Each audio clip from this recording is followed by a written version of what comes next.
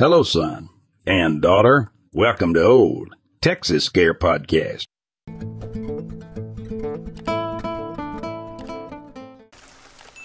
It was 2008. My family lived in rural Nevada, and my dad was a hunting guide and convinced my mom to move up to Alaska.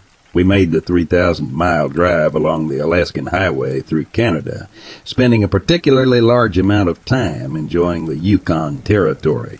We had 3 vehicles, all large trucks with trailers full of stuff. If you've driven along the Alaskan Highway, there are lots of very large rest areas. My dad built an enclosure atop his tailgate of the truck and built a room with windows in it so my brothers and I could hang out and not be strapped into a seat the whole drive.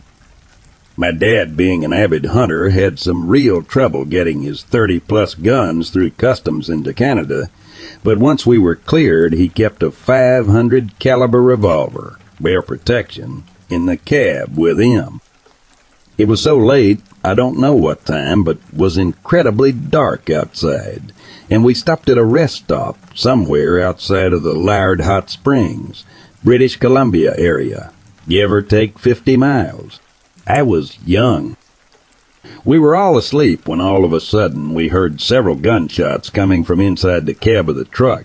My mom was hysterical, and the other driver of the other vehicle was outside with a shotgun. My dad and he approached the edge of the cleared rest area, and all I could see was a very dense wall of trees. I didn't get to see it, but when they had parked, the lights were on and illuminating the wall of forest. My dad was just looking ahead when all of a sudden he realized an immensely large figure was standing perfectly still, just at the edge of the tree line. He didn't notice it, though, until it stepped towards our truck. He recalls its eyes being incredibly green, and the reflection of the headlights made its eyes almost glow. My mom and the other driver's girlfriend were in the porta-potty just to the left of the trucks, so my dad immediately pulled out the revolver and started shooting. As he was terrified, the figure was going towards the porta-potties. After the first shot was fired, he said he'd never seen an animal react so fast and with such ease. I think about this night a lot, and figured I'd get the story out there. Some extras. It was not a bear whatsoever. My dad had been a seasonal traveling hunting guide for a few years at this point and had bagged several bears, from black to brown to grizzly. We've driven that road several times since this night, as we've been back and forth between Alaska and Nevada for years, and have not had another encounter. Still gives me insane chills, though.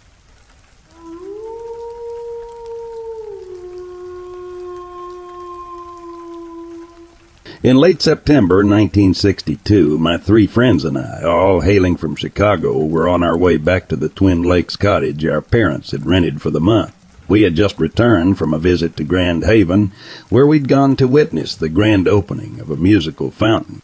The drive had taken us about 2 hours, and at this point we were roughly 15 minutes away from reaching Twin Lakes. We were navigating along Dewey Lake Street, a bumpy gravel road that meandered between a swamp on the eastern side of Dewey Lake Road. As we slowed down on this narrow, winding gravel path, our car's headlights suddenly illuminated something that caught our attention. My friend Randy Iams pointed out what appeared to be a colossal tree right in the middle of the road.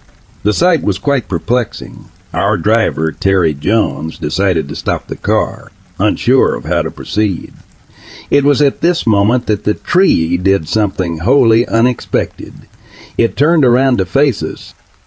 Terry later described the creature as towering over us, standing directly in our path. Then, in a remarkably nonchalant manner, it started walking over towards the swamp on the north side of Dewey Lake Road and vanished into the darkness.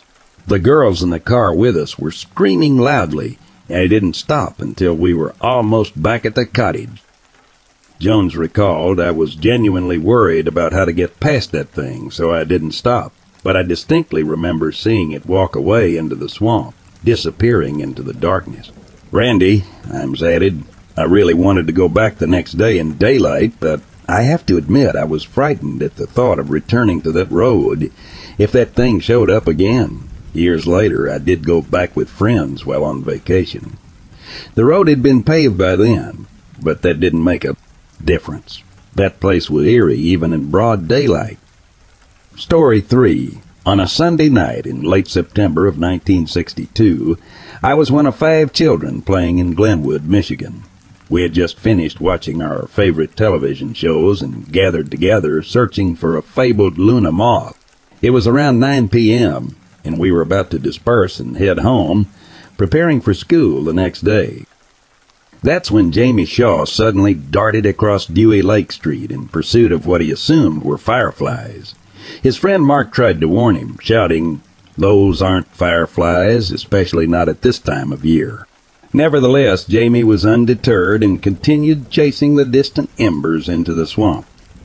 The rest of us continued playing for a while, but soon Katie Keene's mother began calling for her to come home. That's when we realized Jamie hadn't returned. I remember asking, "Where's Jamie?" But nobody had any idea.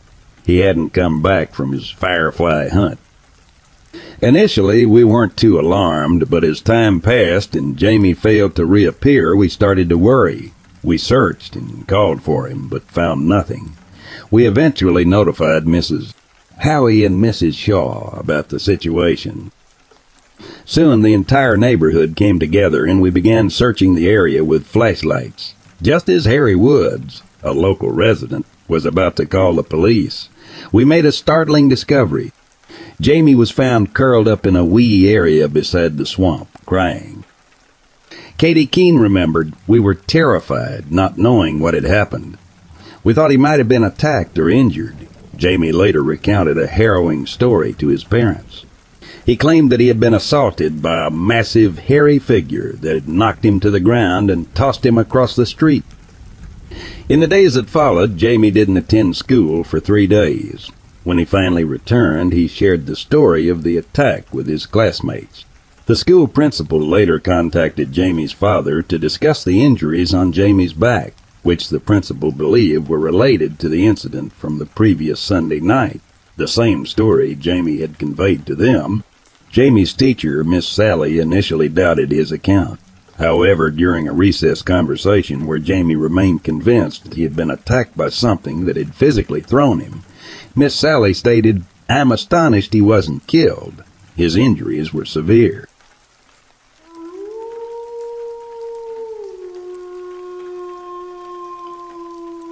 On the evening of Wednesday, October 31st, 1962, I found myself aboard the evening train departing from Detroit, Michigan, making my way back home to Chicago, Illinois. The train had already encountered delays, and as we approached the DAO and KI, it came to an unexpected halt at the remote Dewey Lake Street crossing in Glenwood, Michigan. We remained stationary for around 15 minutes, apparently due to the need to inspect the tracks for debris. During this pause, I gazed out of the window to the northwest into the dark surroundings. It was then that I had a surreal encounter. In the distance, emerging from the dense woods that enveloped the area and approaching the tracks, I saw what appeared to be a faceless tree or a giant stump. The mysterious figure stood there motionless, leering at the train for several minutes. Intrigued and somewhat perturbed, I beckoned the attention of 2 fellow passengers, Emily Clark from Chicago and Roger Wentworth from St. Louis. To my relief, they also observed the enigmatic sight. After a brief moment, the figure began to move from the tree line toward the train's caboose, which sat shrouded in darkness on the rural tracks. Our consensus was that this figure stood at an astonishing 10 feet tall and weighed between 700 to 1,000 pounds. Soon the figure disappeared into the obscurity of the night, moving towards the rear of the train. We decided to call a porter, but before we could do much, the train resumed its journey, accompanied by a loud metallic impact that resonated from the rear of the train. We assumed this was the consequence of the train restarting its journey on these rural tracks. The journey continued without any further peculiar incidents, and we eventually reached Chicago. However, upon arriving at Union Station in Chicago, departing passengers noticed a significant dent in the end car of the train. I felt compelled to report what I had witnessed, enlisting the support of my fellow witnesses, Emily Clark and Roger Wentworth. We took our account to the Chicago Police Department, CPD. To help the CPD comprehend my encounter better, they assigned a sketch artist to create a detailed rendering based on my description. This sketch is now known as the Garkin train sighting sketch and is widely recognized as the most accurate representation of the creature. Regrettably, despite our efforts, the case was dismissed and referred to other authorities outside of the department. The 1960s were a tumultuous era in Chicago, and the CPD seemed disinclined to invest much time or attention into what they considered a minor matter. They recommended that I file a report with the respective city, county, or state authorities since the incident took place outside of their jurisdiction. They expressed their overwhelming burden with actual crimes and the impracticality of engaging in an investigation related to a supposed monster sighting in Michigan. Consequently, the case was never subjected to further examination.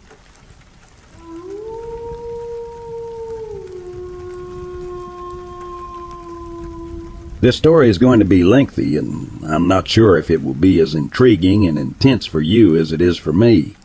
But to this day, I still get chills and my eyes well up when I think about this compilation of events. My tale begins when I was a child. I'm 35 years old now, so this happened over 10 years ago.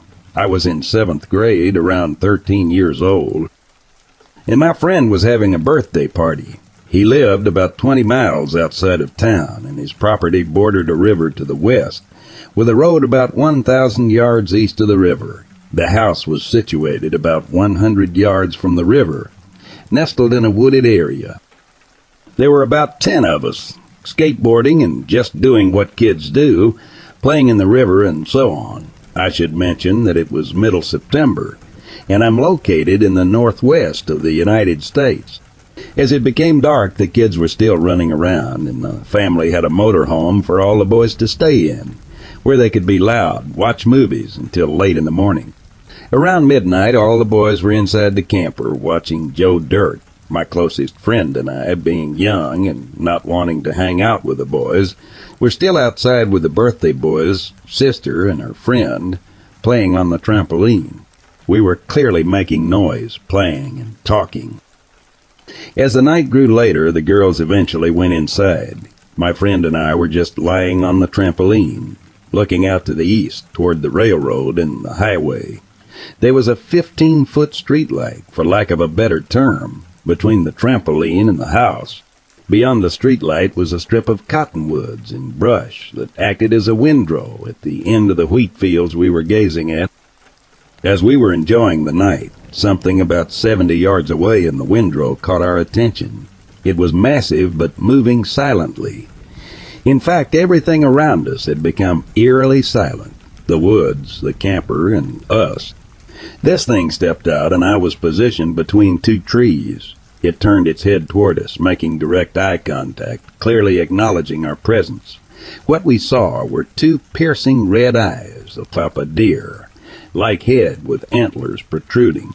It was incredibly tall, at least 7 feet, when I checked the branch next to it the next day. I've spent years hunting and been in some very sticky situations. I've even had a mountain lion tracking me in the woods, but the only thing I can compare this experience to is the feeling of being prey.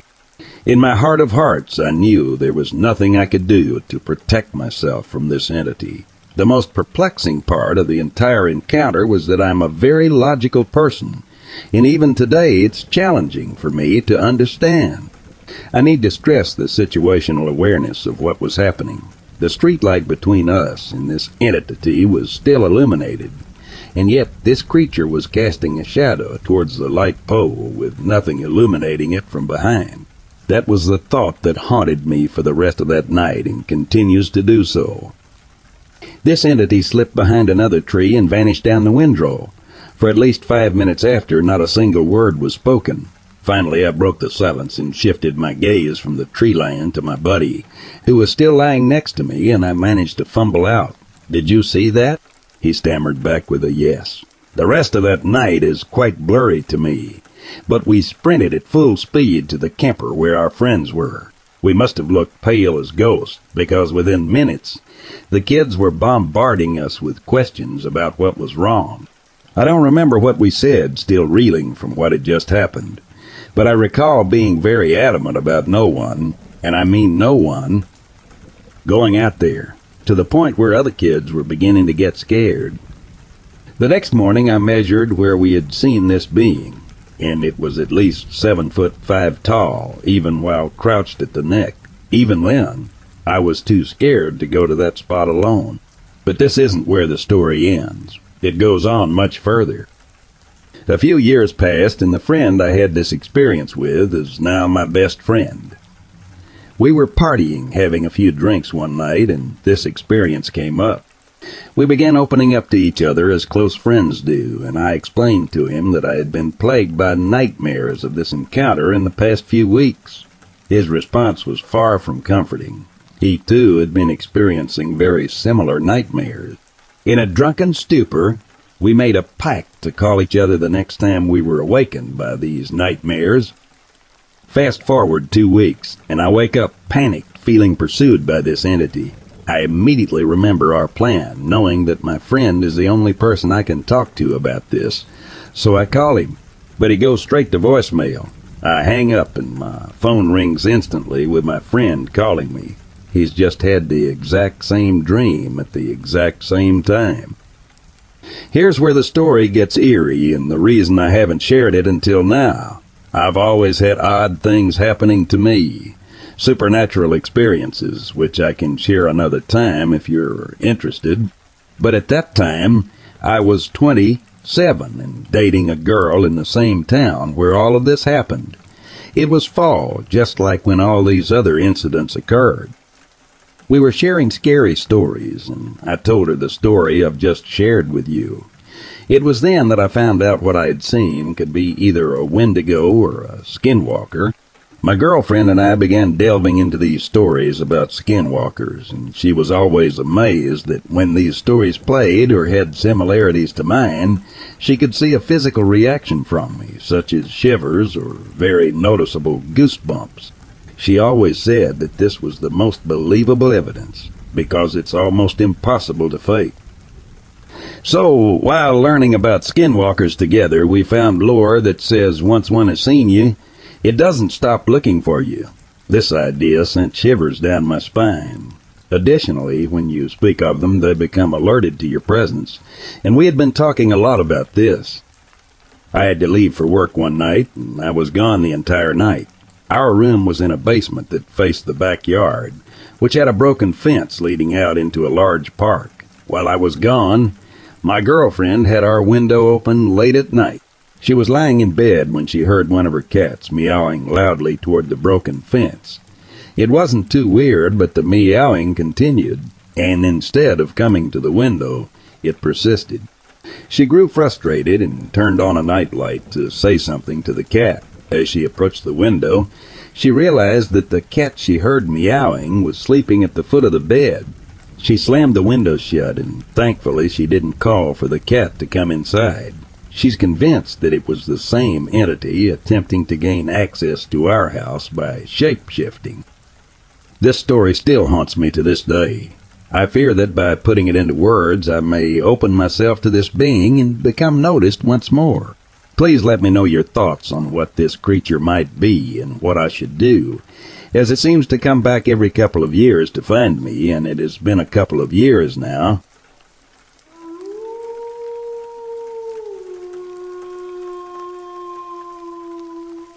October 2000. It was later in the evening when I was driving back to my in-laws' house by myself and was going down a dirt road.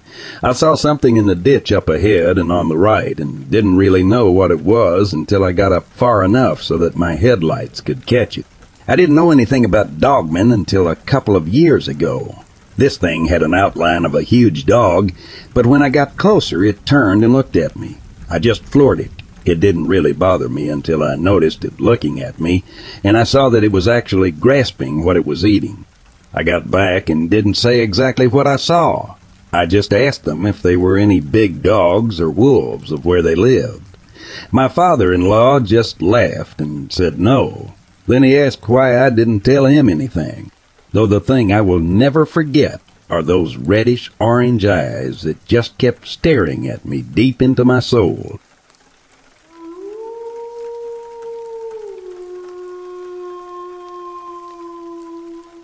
I'm an avid mountain bike rider. Back in July 1995, Sue, my girlfriend at the time, and I took a mountain bike camping vacation from California to Moab, Utah. We had set up camp in the middle of the Moab desert. We were alone as far as you could see, and you could see across the desert with no obstructions. One night, about an hour into our sleep, we were woken up by something that my brain would not let me accept at the time. We could hear something walking up to our tent and around the general area. We whispered to each other, "What the hell is that?" The steps were from a two-legged animal. The amount of noise it was making was equivalent to what a large truck would make driving on a crushed rock road. Each time it stepped, you could hear it walking towards the tent, and with just a few steps, it was inches away. At first, we thought maybe it was a person, but no, it's much too big. Maybe a bear. No, it would not be walking with only two legs and with what sounded like long steps. It had to have been at least 600, 800 pounds, by the noise it was making with each step. We were almost frozen with fear as each move we made impaired our hearing. All we could do was monitor this large creature. The fear and hopelessness we felt were off the charts as we heard it slowly step towards our tent, get to within a foot, and then stay there for 10 to 20 minutes, then walk around the campsite for another 10 minutes, and then it left. We couldn't sleep for hours. It's been 25 years, but I remember it like it was yesterday. We pulled up stakes and left the desert the next day. Before we would sleep at night, my girlfriend would question whether I had my Beretta Nanium under my pillow at night. When we camped after that, every night she religiously asked if I had my gun. I remember the next morning we did talk about it. Sue, who was Native American, said a few things about it might be a Sasquatch since her people believed in them. At the time, I was just confused, but in hindsight, what we experienced didn't compute. After discussing it, we pretty much concluded we didn't know what the hell it was. But it was freaking big, and we're lucky we are still alive.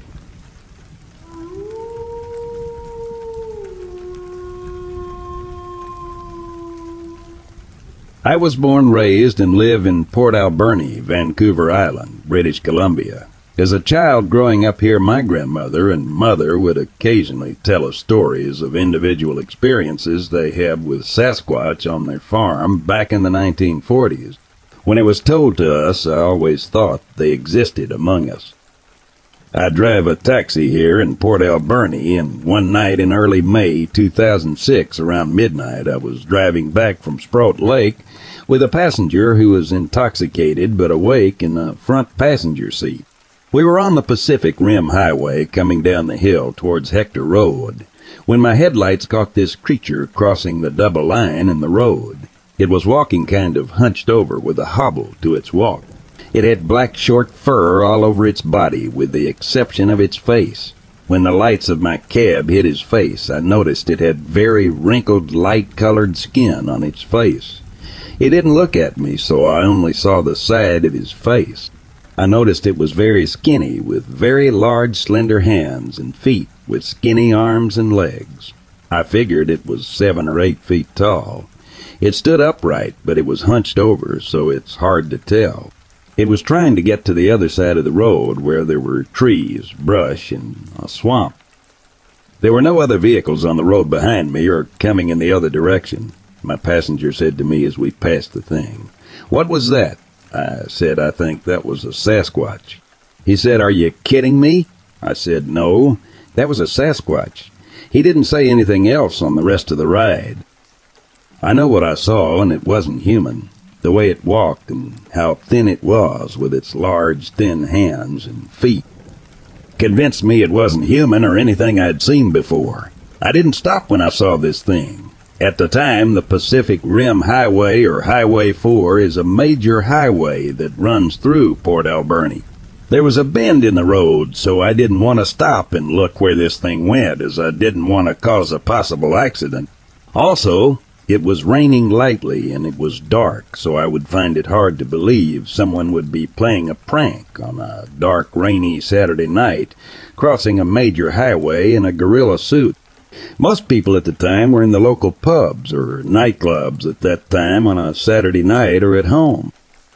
I have told a few people about my experiences here in Port Alberni, and one of the Hapakasai First Nations people I spoke to about this said it sounds like you saw the old man.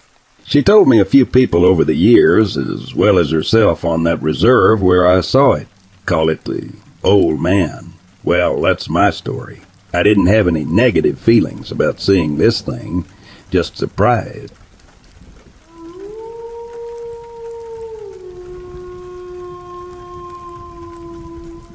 This occurred near New York City in Westchester County, very early on the morning of December 30th, 2020.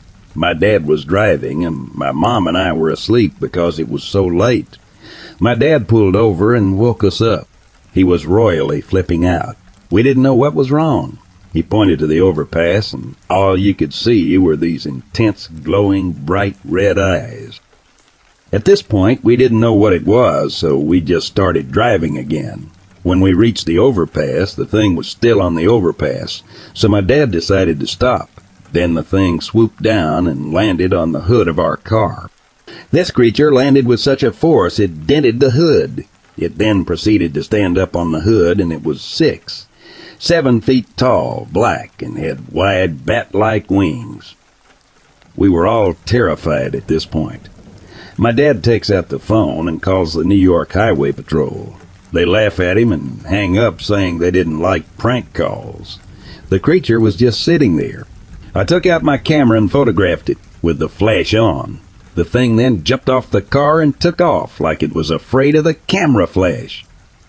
When we got to my aunt's, we told her, and she said there were countless reports of this thing. Then I showed her the picture on my camera, and she got really freaked out. I have been doing research over the past couple of weeks and trying to find something that resembles it. At this point, I believe it was a Mothman. The crazy thing is that the photo disappeared from my phone a few days later. I had downloaded it on my computer, but that vanished as well. Have you heard of other photos of the Mothman vanishing? I was totally freaked out.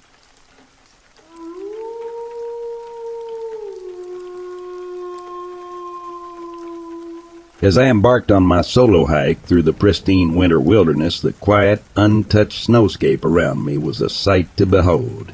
The crisp, cold air bit at my cheeks, and the untouched snow crunched beneath my size 11.5 hiking boots. I relished the solitude, the beauty of the world blanketed in a pristine layer of white, and the crunch of my footsteps in the snow. Little did I know that this serene experience would soon take a puzzling and eerie turn. I was a seasoned hiker, no stranger to the majesty of the great outdoors, and I often trekked these trails in the colder months. Today, the snow was particularly thick, untouched except for the occasional rabbit track. The sun was descending, casting a soft golden light on the surrounding firs, their branches laden with the weight of winter's snowfall. As I made my way through the trail, my eyes were drawn to an unusual sight, a set of footprints in the snow, approximately 15 inches long. What perplexed me even more was that they were clearly barefoot. I examined the prints with a growing sense of unease. Their size was enormous, far longer than my own size 11.5 boots. I couldn't fathom who would be out here without shoes in these freezing temperatures, and it sent a shiver down my spine. The unsettling discovery of these footprints piqued my curiosity, and I decided to follow them, thinking it might lead to a fellow hiker who needed assistance. As I followed the prints deeper into the forest, I noticed that the once stately fir trees, standing at a towering 15 to 20 feet, had all been broken, their tops bent and pointed off the trail. It was a sight that defied the laws of nature and logic. The trail was covered in a thick layer of snow, but I couldn't help but observe that my own footprints only sank in about 3 to 4 inches. Yet these barefoot prints were far deeper, at least twice as deep into the snow. It was as if the person who made them carried an unimaginable weight. My heart raced as I considered the implications of this eerie discovery. With each step, my unease grew, the cold air that was once refreshing now chilling me to the bone. What could have made these prints, and who was the mysterious barefoot traveler in this desolate winter landscape? A growing sense of foreboding urged me to retrace my steps and make my way back to safety. As I made my way back along the trail, my gaze remained fixed on those haunting footprints in the snow. The mystery of their origin would linger long after I left the winter woods, a strange and unsettling tale that I would recount to fellow adventurers in search of answers.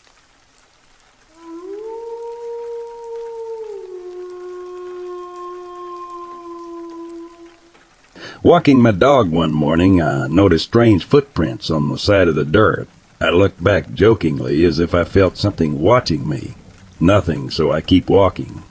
About 5 minutes later, I turned to my side because I felt something watching me again.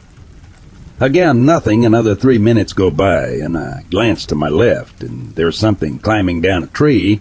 I shrug it off, but then I hear a deafening scream, as that of a wendigo or skinwalker. I start sprinting back to my house whilst it was chasing me. I made it back just in time while my dog was barking up a flame. I rush him inside, and I notice a wendigo standing outside, holding a body much like a bird. I remember wendigos are scared of fire, so I started to make one in my fireplace. I kept it going all day.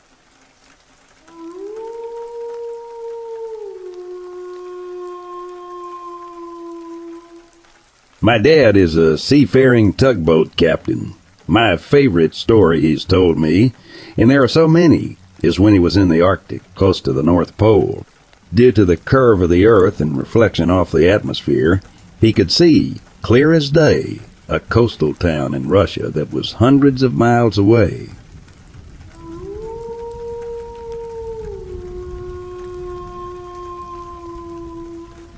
More strange than creepy, but here you go.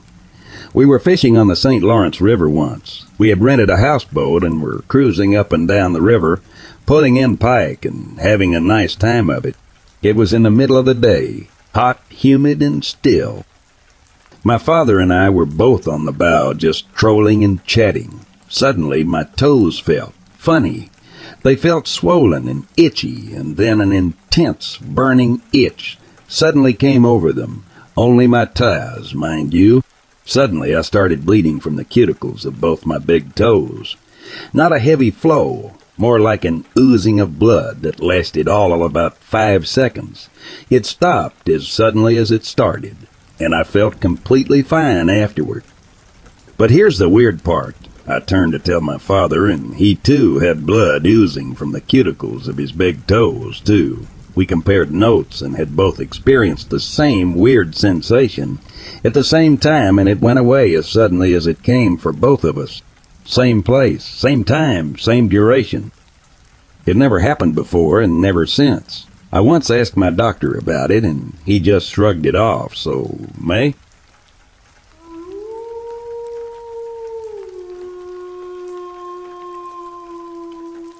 Ex-Canadian Navy, ex-commercial fisherman, now a sea kayaking guide. I have to tell this story here. We were fishing on a salmon trawler off the west coast of Vancouver Island. Off of Night Bar, the area is known for thick fog. The radar broke down, and the skipper, fearing a collision with another fishing boat, sent me up the mast to keep a lookout. Once up, I could see above the fog easily, yet could not even see my feet.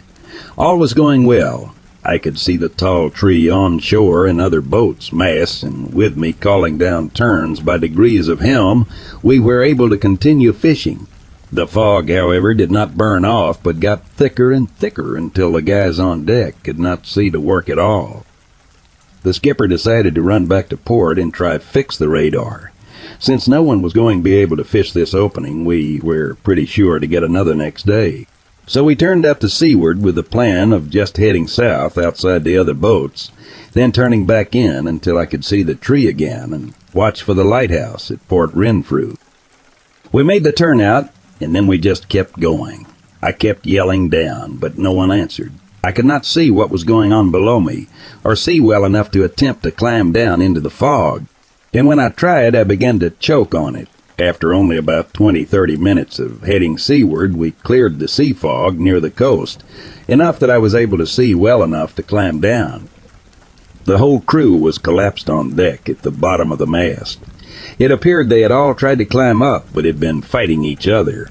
The coroner later ruled the cause of death as drowning. The fog took all of my shipmates. I am the sole survivor of the Ocean Fury tragedy. Edit. This is a story I tell often now as a sea kayaking guide when people ask me why I quit fishing.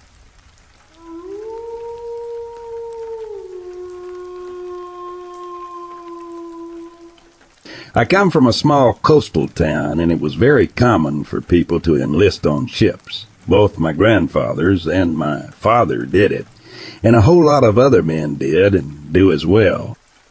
One of my grandmother's friends was a local fisherman. He used to fish the fjords and whatnot with his boat. He used a trawling net connected to a winch to do it. Caught quite a lot. Well, one day he was out doing his usual route. The boat suddenly stopped going forwards, despite the engine still running. He thought that was odd, given how well he knows the area, but he figured he might have caught his net on some rocks or something that he somehow didn't know was there after fishing there for a long time. He tried increasing the power, hoping to dislodge whatever held him in place. But that didn't work. He noticed that not only was he not going forwards, he was in point of fact going backwards and picking up speed. So something was dragging his boat backwards faster than he could move forwards. He thought, what the hell? Is there a submarine under me, or what is this? He's a very level-headed guy, you see. Doesn't panic easily. He tried to pull in his nets, but the nets didn't go up. His boat started to go down. At that point, he really started to freak out and cut the nets and set course for home. Before he got far, a gigantic basking shark surfaced right next to the boat. He knew they're not dangerous to humans normally, but well, by the time he got back to town, he was visibly shaking with fear.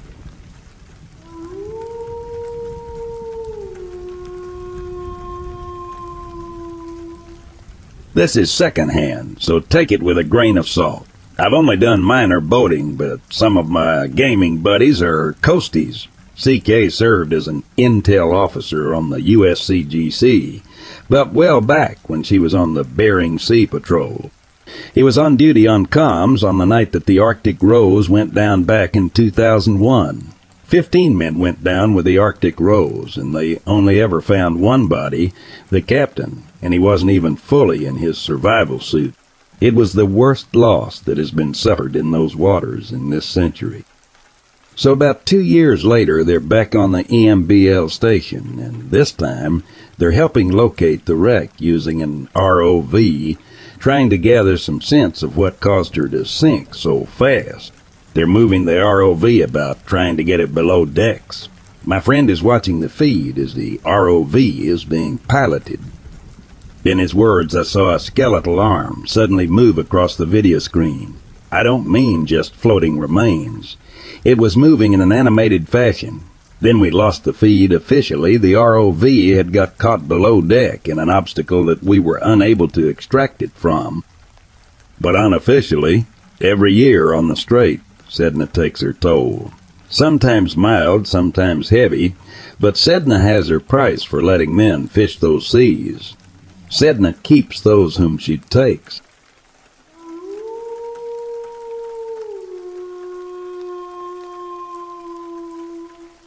Avid deep-sea fisherman here. I fish the east side of Florida quite a bit. We will go 100 miles out to fish reefs or structure on the bottom. We also troll quite a bit. One time we were trolling for kingfish and hooked up onto something massive on a downrigger. When I mean massive, I mean huge. Whatever we had on was peeling, dragged like nothing. We figured we hooked into a porpoise until a mako about 8-10 feet long jumped around 30 yards from the boat. That shark jumped 3 more times until it frayed our leader enough to snap it. We never thought we would catch a mako that big, especially on the troll. We also find rafts all the time. We found rafts made out of tires, PVC, foam, wood, and even 4 kayaks zip-tied together with wooden planks tied to the top of them. Most of the rafts we find look like they have just been used also, which is pretty eerie. Another time, on the west coast of Florida, I was spearfishing off a rig and the water was crystal clear. There was 0 wind, so I could see pretty far in the water around the rig. Let me tell you, it's quite scary when you can just make out the shadow of a shark, right? Then it disappears in waters below. Most of the sharks we see around the rigs, too, are huge hammerheads. These hammerheads can get massive. I speared a mangrove snapper and one of these hammerheads came and ripped it right off my spear. This was moments right after I shot it, too.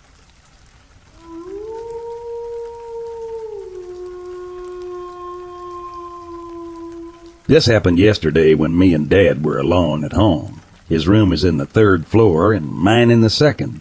He leaves every day after his afternoon lunch and leaves his room door opened with a key on the inside of the door. When he comes back in the evening, we found out the door is closed and locked from the inside. We thought Mom came and closed it, but she said she didn't, and she was at my aunt's all day.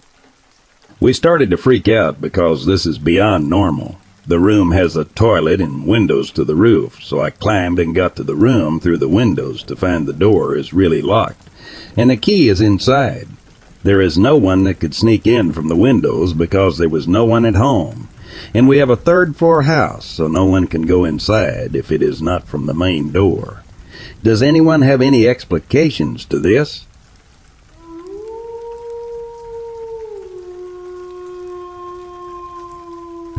My dad worked in the timber industry his whole life. His father was a logger and he grew up in and around the woods. My dad started his own logging company when he was 18 and has owned and operated shake and shingle mills from Oregon clear up to Thorn Bay, Alaska. He is an intelligent man and holds over a dozen patents for various pieces of equipment he has designed and built over the years. He has employed dozens of people over the years, all of them spending extensive time in the wilderness. When I was a boy, I remember hearing bits and pieces of conversations among some of the men at the mill.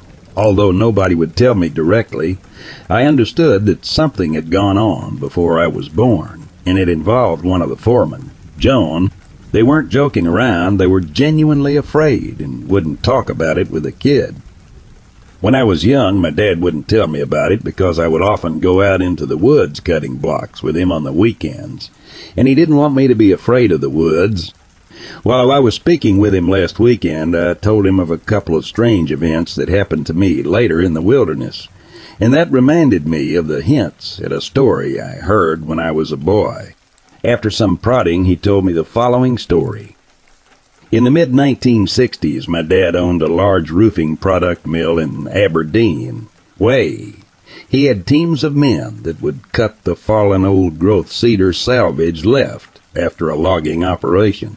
He had permits to salvage a large amount of wood in the coastal areas of Grays Harbor County, primarily in the area around Compilations Beach.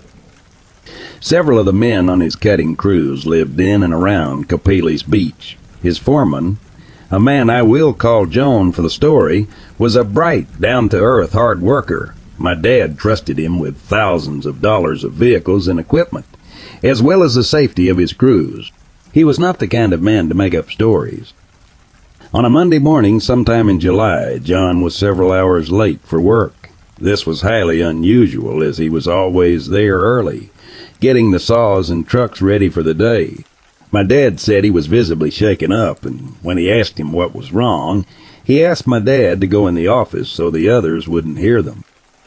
They went in and sat down, and Joan simply said something destroyed our house this weekend. My dad thought he said someone broke into the house and asked John if it was someone he knew. Joan said, "You don't understand. This wasn't a person. It was I don't know what it was, but it completely trashed the house. The family is going to stay with my brother in Elma for a while." My dad asked him to explain what had happened. John said that when he got home from work Friday evening, his youngest son, Tim, who was around 4 at the time, told him he saw a big cowman walking at the edge of their field that afternoon. He thought the boy meant cowboy because some of his neighbors wore cowboy hats when they were out in the sun. He asked him if the man was wearing a cowboy hat, and the boy said, "No, Daddy, he was a cowman, furry and stinky like the cows." He asked his wife if she knew what he was talking about, and she said Tim was playing on the porch that afternoon when he came running in and said the cowman was stuck on the fence. He was very excited, so she went out to see what he was talking about. She said as she opened the door, she was hit by a horrible smell like wet dogs and garbage. Tim was pointing across to the field opposite their house and said, "He got loose." She looked where he was gesturing and could see the top strand of barbed wire bouncing up and down, as if somebody had just pulled on it really hard and let it go. She didn't see the cowman and noticed nothing out of the ordinary except for the smell. She told Tim to come inside to play for the rest of the day. She felt uneasy and a little scared. Their older son, John Jr., who was 12 at the time, was at a friend's house and walked home a short while after Tim saw his cowman. He told her somebody had followed him home, walking in the woods off the right side of the road. He never seen who it was. They never left the woods, but he said it had to be a really big man. He would hear large sticks cracking, and the footsteps were very heavy. Once he got to the driveway of their house where the woods stopped at the field where his brother had his sighting, the footsteps stopped, and John Jr. never saw anything. He was pretty shaken up by the event and wanted his dad to go out to the woods and check it out with him. Later that evening, John strapped on his .357 and took his older son out into the field to have a look. They first walked the area where the cowman was supposedly stuck on the fence, and walked down the fence line looking for anything. They came upon a large clump of long reddish-brown hair tangled in the top strand of barbed wire. He tried to pull it off, but it was really tangled up, so he pulled out his buck knife and sawed it off. He said the hair was over a foot long, real coarse and stringy. There appeared to be a bit of flesh matted in the clump, and the top wire was pulled loose from one of the posts. Whatever was hung up on the fence was very big. He handed the hair to his son to hold, and they climbed through the fence and walked toward the woods. He said he was looking for any sign of tracks on the ground. The hair kind of looked like it was from a horse's mane or tail. The ground was a solid grassy field, and there were no hoof prints or any other tracks he could see. The edge of the woods began about 10 feet from the fence line, and they entered on a small game trail that deer frequented. It was around 8 at night, and in the woods it was getting to be fairly dark. They walked for a ways and soon began to smell the rotting garbage or wet dog odor his wife reported earlier. John said he got the feeling they were being watched. The hair on the back of his neck was standing up. He told his son they should head back before it got dark, and the boy didn't argue. As they began walking back out, they could hear heavy footsteps off to their left. They stopped, and the footsteps stopped. They walked on, nearly to the clearing, and John whispered to his son to run like hell to the house on the count of 3. John Jr. nodded, and John whispered, 1, 2, 3, and gave his son a push in the back to get him started, then spun around and raced off the trail in the opposite direction, toward the footsteps with his gun drawn. Off the trail, the underbrush was dense with ferns and bushes. He had a hard time making headway, but as he got closer, he could hear it moving away from him, deeper into the woods. At this time, he told my dad that he thought it was a vagrant camping out in the woods and possibly scoping houses out to rob at night. John was a big man and capable of taking care of himself in most any situation, and he had a large caliber handgun, so he wasn't too worried about confronting a vagrant in the woods. He was a few yards off the trail in deep brush when he heard the movement stop just ahead of him. He stopped to look and listen, and thought he saw movement by a large tree, like someone was trying to hide there. He leveled his gun and said, "Come out nice and slow, or I swear to God I'll come back there and shoot you." It was silent for a moment, and then he caught movement out the corner of his eye and spun around to his right for a better look. He said it looked like a huge bear moving through the brush. He could only see bits of it through the dense ferns, but it was moving quietly away from the tree on 4 legs. It was about 15 feet away from him. At first he thought it was a bear, and then suddenly he saw a huge hairy arm with a human-like hand reach out of the brush and grab a small alder tree. The tree was about 4 inches in diameter, and it grabbed hold about 5 feet up. He said it happened so fast it was a blur, but the thing pulled itself upright out of the brush by holding the tree. It stood on 2 legs and turned its upper body to glare at John. It was enormous. He couldn't believe how bulky it was. He said it was well over 7 feet tall and at least half that big through the chest. It was too dark to make out many features, but its eyes seemed to glow a deep red, and he thought he could see teeth, like it was curling its lips back. It stood for just a brief moment, and then lunged ahead, pushing back on the tree with tremendous force. The tree snapped loudly and crashed into the trees around it, getting hung up in the branches and not falling to the ground. It then disappeared into the deep brush with frightening speed, sounding like a bulldozer with no engine sounds. Joan stood there in shock, his gun temporarily forgotten, and then he realized it was heading toward the house, the way his son had went. He turned and ran to the trail, hoping to gain ground on it and cut it off before it reached the clearing. He hit the trail and ran as fast as he could toward the clearing, all the while hearing the creature thrash through the brush on his side. He burst into the clearing and looked frantically about for his son. John Jr. was standing just inside of the fenced field, waiting for his dad. John screamed at him to run to the house. Then he saw the thing crash out of the woods about 50 feet to his left. It crossed the 10-foot clearing and stepped over the fence in 2 strides, and was running through the field parallel to his son in a matter of seconds. John screamed at his son to run faster, and took aim at the creature. He didn't fire because he was afraid to hit his son or his house, so he vaulted over the fence and ran in pursuit of them. He could see it angling toward his son, and knew there was no way his boy would make it to the gate before it cut him off. In desperation, he pointed the gun to the ground at his side and fired as he ran, hoping to scare it. It veered more sharply toward his son, and put on an enormous burst of speed.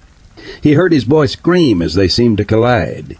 He saw the creature dip its shoulder down a little bit, and suddenly John Jr. was airborne. He flew about 10 feet, then hit the ground rolling. The creature never paused. It continued to run at an amazing speed in a loop back towards the woods. Once the line of fire was clear, John stopped and squeezed off the remaining 5 rounds at the retreating creature. He was pretty sure all the shots went wild. The creature never made a sound or slowed down, and was soon over the fence and back in the woods. He reached his son, who was shaken up but not physically hurt. He asked his dad if it was a bear. Apparently little John was so busy running for the house that he didn't see the creature running after him. He said something big and black suddenly ran into him, and he felt a huge paw hit his bottom. And he said he felt like he was falling. John pulled his son to his feet, and they ran through the gate and into the house, locking the door behind him. They were both out of breath and white as ghosts. His wife was screaming at him, demanding to know what the gunshots were for and if they were all right. When he could catch his breath, he told her to make sure the back door was locked. He was going to call the sheriff. He went to the phone and began to dial the number. This was before 911. Then stopped and wondered what exactly he was going to say. He hung up the phone, realizing what an idiot he would look like if he told the sheriff the boogeyman just chased him out of the woods. He told his wife that it was a large animal, possibly a bear. He didn't know how to begin to tell her their 4-year-old was right. His cowman was real, and it was more frightening than anything he could imagine. He told them all to keep the doors locked and stay away from the windows. Around 10 o'clock that night, both boys were in bed, and John and his wife sat down to watch the news. They soon heard a loud moaning cry, kind of like the siren on the volunteer fire department. It would stretch out for a long time and then end with a whoop-whoop sound. It was coming from the woods opposite the house. His wife asked, "What the hell is that?"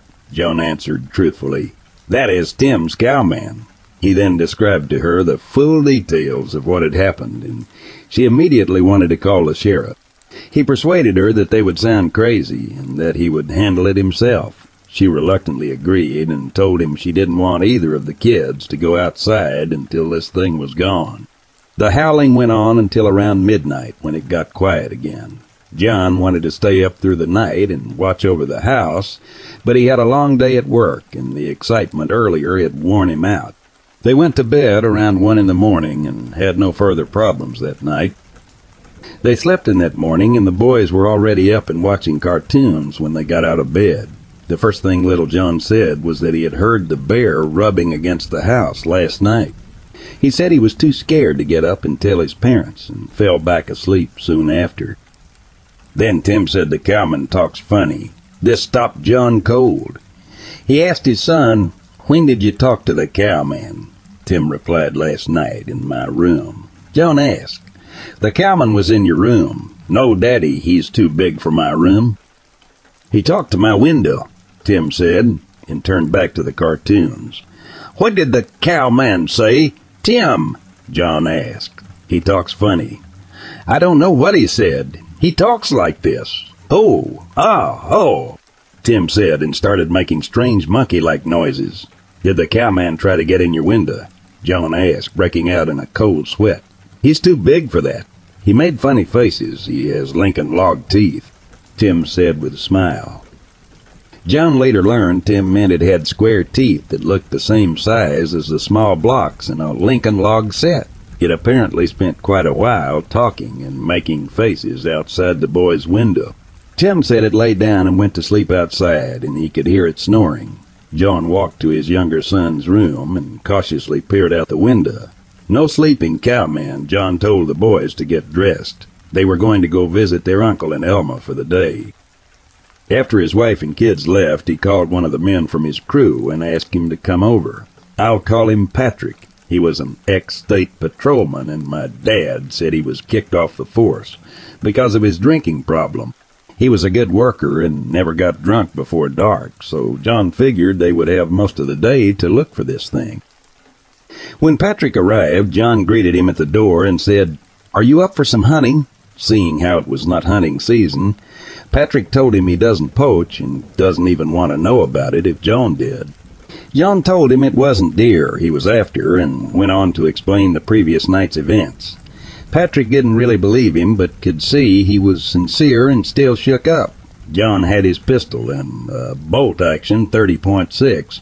Patrick had a 38 in his car, and John loaned him a 12 gauge. They first circled the house, looking for any signs of a nocturnal visitor.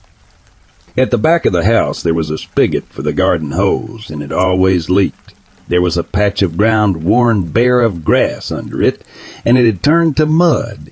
In the center of the mud, there was a huge, clear imprint of what looked like a bare human foot. John said it was at least 18 inches long and very wide. It was so clear that he got the feeling it was left there on purpose.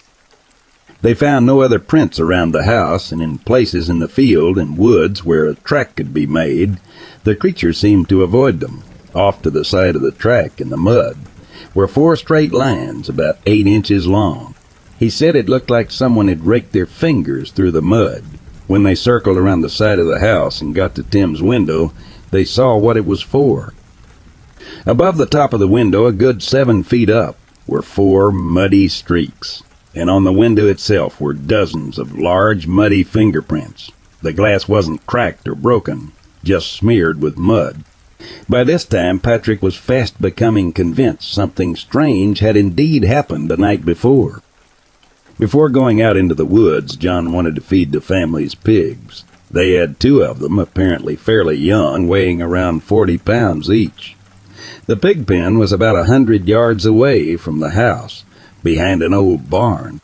As they got closer, John became concerned because they couldn't hear them making any noise. Usually they squealed like crazy when they knew food was near at hand, but this morning it was completely silent. They rounded the corner and the pen was empty. No sign of damage or struggle. The pigs were just gone.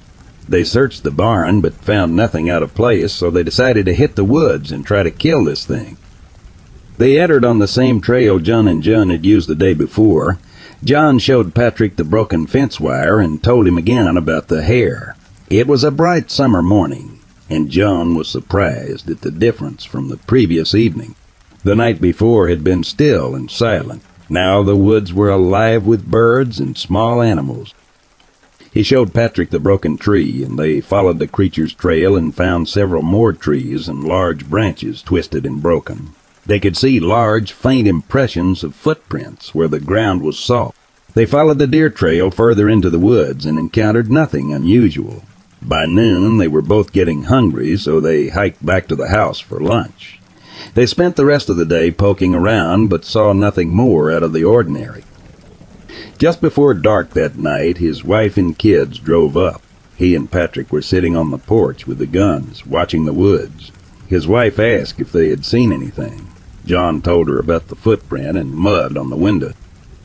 Patrick had retrieved a pint of booze from his car and was well on his way to getting smashed. John decided he didn't want a frightened drunk with a gun around his family, so he suggested that Patrick could go home. Nothing was going to happen anyway. Patrick agreed and drove off, and John continued to watch the woods. His wife brought out a plate of food and a Coleman lantern and a flashlight. He told her he would stay out here and watch the house through the night. Before they went to bed, he went into their bedroom and, with help from his wife, pushed the king-sized bed as far from the windows as they could. They agreed that his wife and kids would all sleep in that bed for the night, and he would keep watch around the house. She had grown up hunting and knew how to handle a gun as good as him, so she insisted on keeping the shotgun in the room with him. He agreed after making her promise to ask for a name before shooting anything. If it replied John, please don't shoot it. There was a full moon that night, and John could see across the field and into the inky dark of the woods. The night air was filled with the sound of thousands of crickets, and the pond behind the house was full of croaking frogs. As the moon rose higher, clumps of weeds in the field began casting sinister shadows, and before long John was seeing big, hairy creatures sneaking up on him, and each of them, he stood up and lit a cigarette, trying to shake the fear and concentrate on the task at hand. As he smoked, he wandered to the end of the porch and stood looking at the darkened barn. Something was different, but he couldn't quite place it.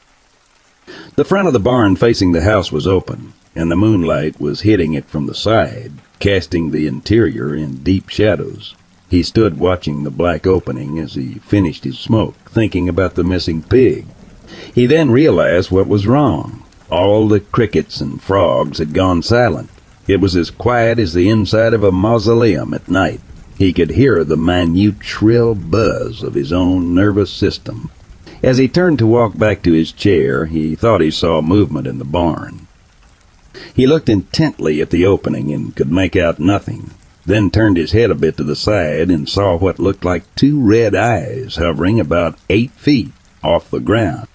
He couldn't see them if he looked straight at them, but when he averted his eyes a little, they became clearer. They were a deep, burning coal red, almost invisible in the dark. Every few seconds they would disappear when the creature blinked.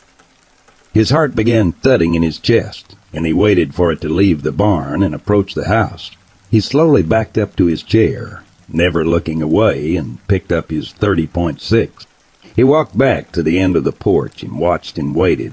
He stood looking at the blinking red eyes for what seemed like hours, and then the eyes blinked out and never came back. He watched intently but could see no movement. He thought for a moment, then grabbed the flashlight and shined it at the barn. The flashlight was too small to penetrate the darkness of the barn from this distance. He had to get closer. He was none too keen about leaving the relative safety of the porch and confronting a glowing-eyed monster in his barn, but he was damned if he was going to live in fear in his own house. He left the porch and began slowly working his way toward the barn, taking his time, building his courage up. He got closer and could still see no movement. It had gone further into the dark. He got within 20 feet of the opening, and his flashlight would now penetrate the gloom in the barn.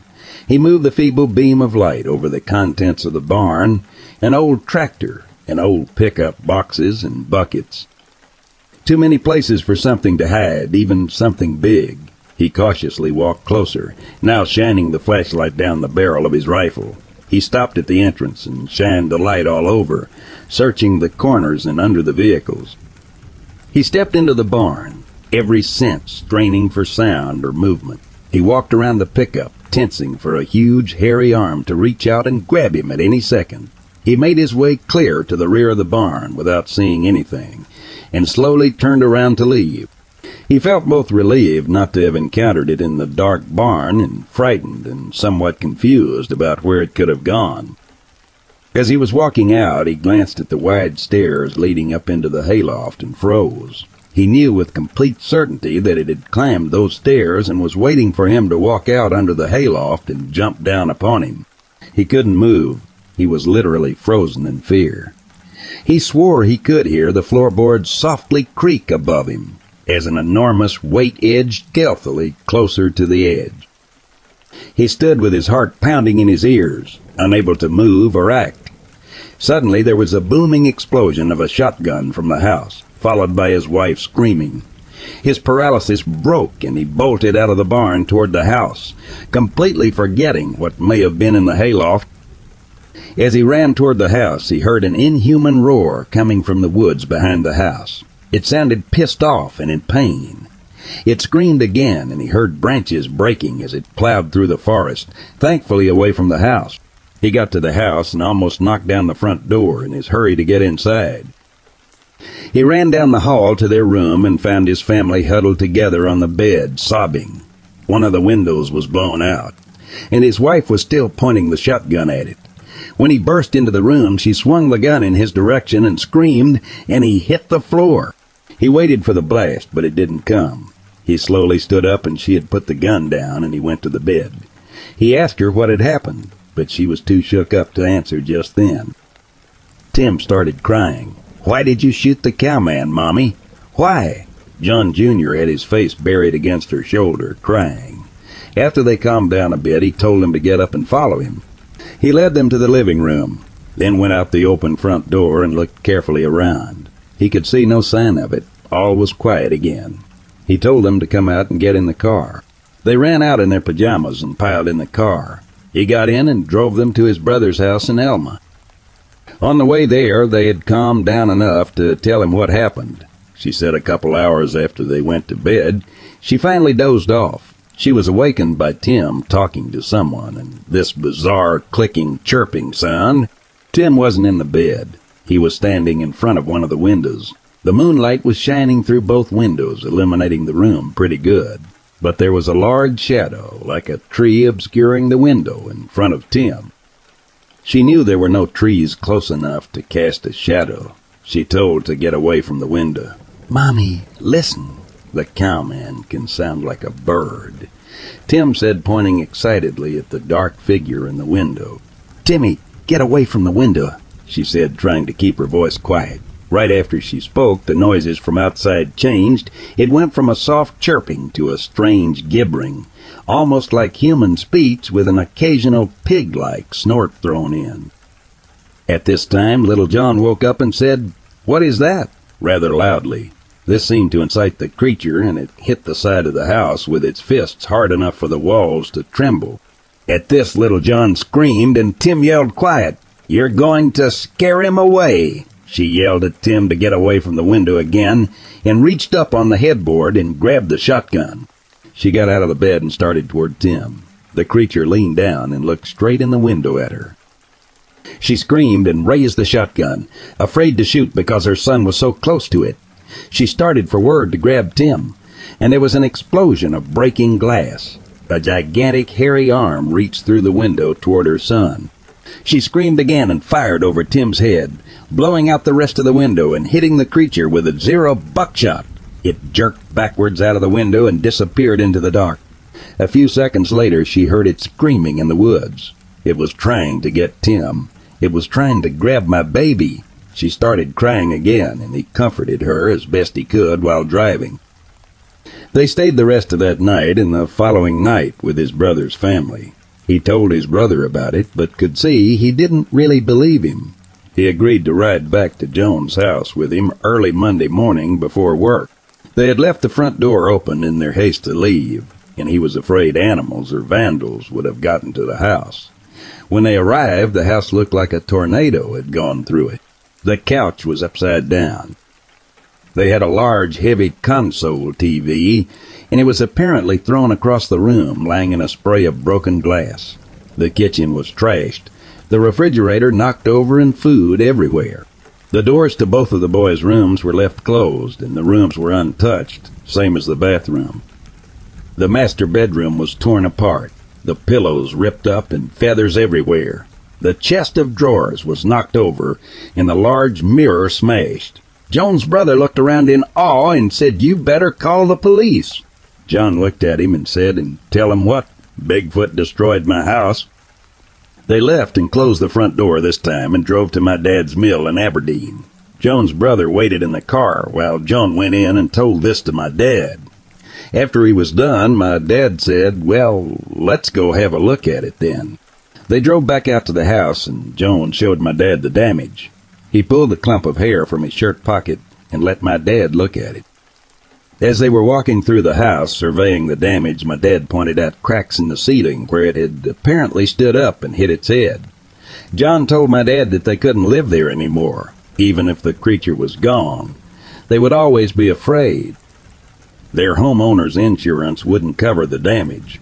The adjuster claimed John must have done it in a drunken rage. My dad helped them find a place in Aberdeen and gave him a loan for new furniture and stuff.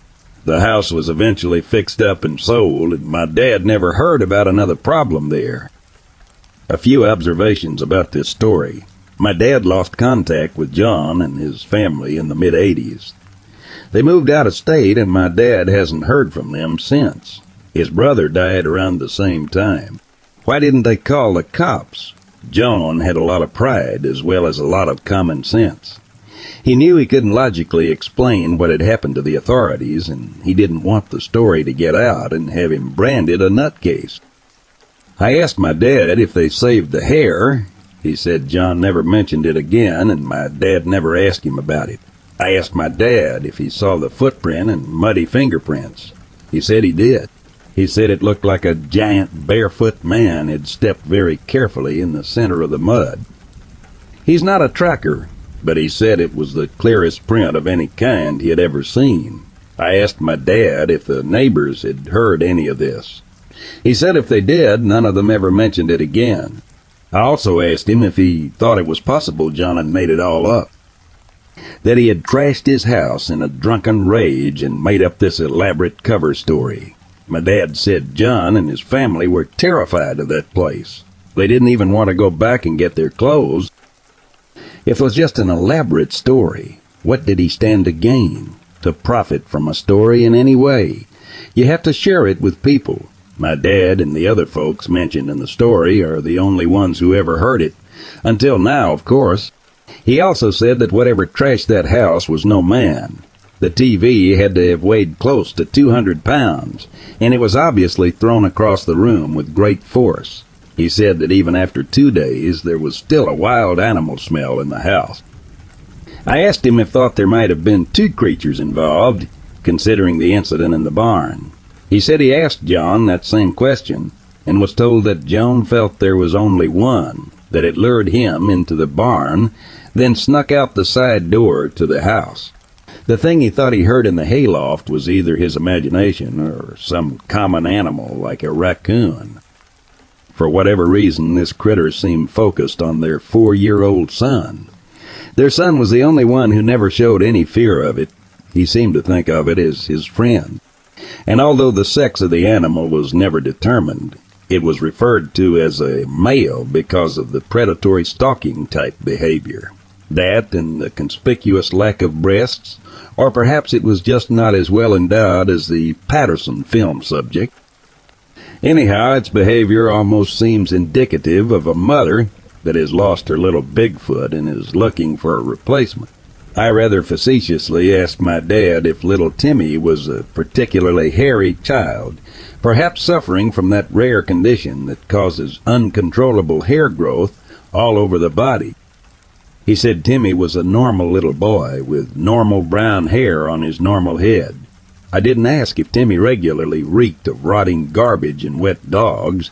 Didn't seem a polite course for the conversation to take.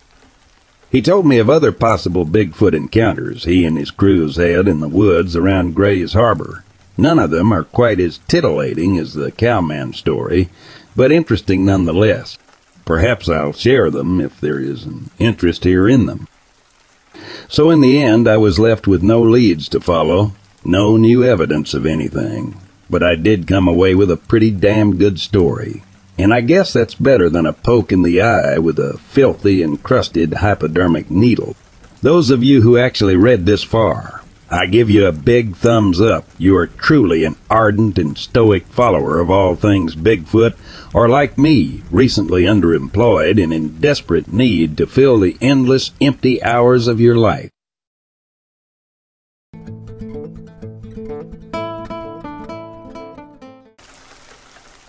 Back when I was younger, I did some survey work for a logging company in Alaska, as I was fit and liked to hike. They sent me in first to check out the terrain and figure out the best ways into the area they wanted to harvest. I always traveled light, just a backpack with a United States Army mess kit, some MRS, a few spare clothes, a fire kit, a bivouac sack and axe, a knife, some bear spray, and my late granddad's revolver. I also used to cut me a nice thick hiking stick. With all that gear packed, I set out on foot. The first night was largely very quiet, and I got a good night's sleep. Only one time I woke up to what I thought was the wind rustling through the trees, and I didn't think much of it. The next day, I arrived at the designated logging area and started to do my work. Around noon, I started to get that eerie feeling of being watched. I had had this feeling before, but I always blamed my imagination for it. Well, it grew more and more over the day. Right when I was about to set up camp for the night, I heard some rustling in the brush again and caught a glimpse of something big huddling out of sight. Needless to say, I skipped setting up the camp and booked it out of there. I walked about 10 miles until I was too tired to move on. The feeling of being watched had stopped, and I deemed it safe to set up my camp. I woke up in the morning, and the first thing I saw were bear tracks of what I think was a huge grizzly going all over my campsite. I have never broke up the camp this fast again. I made sure my revolver was loaded and within arm's reach at all times, and kept my bear spray at the ready on the way back. But nothing happened anymore. I told the logging company about my encounter, and they said they will take the necessary precautions. A few months later, when the logging operation was in full swing, a worker was attacked by what was later described as a huge male grizzly bear. A year or so later, hunters in that area shot one of the biggest grizzlies I have ever seen, and judging by the size of its paws, it could have been that very bear stalking me on that hike.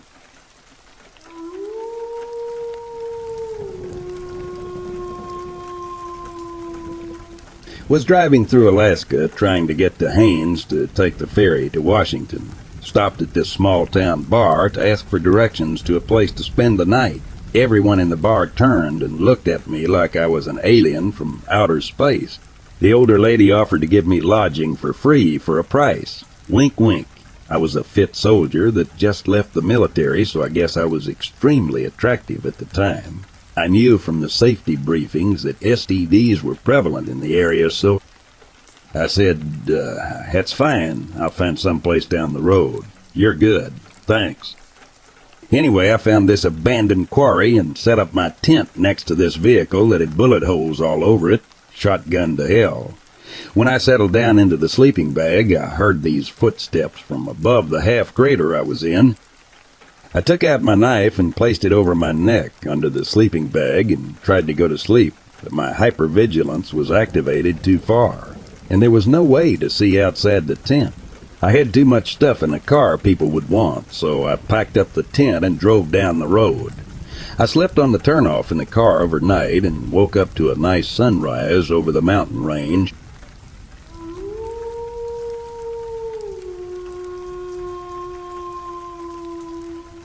Myself and a few others were camped at a spot called Ray Lakes in California.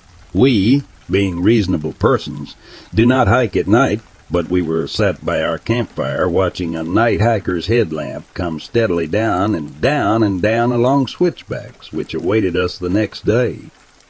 Our concerns were, why the F would a person with a tent on their back willingly hike at night, and that we had caught 6 fish when the limit was 5.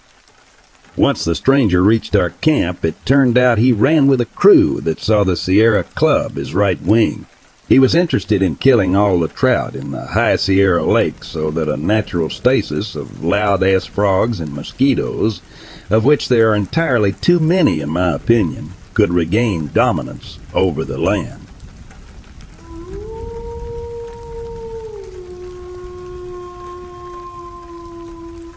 This March I went hiking or camping with some friends, and there was one guy who's never been before.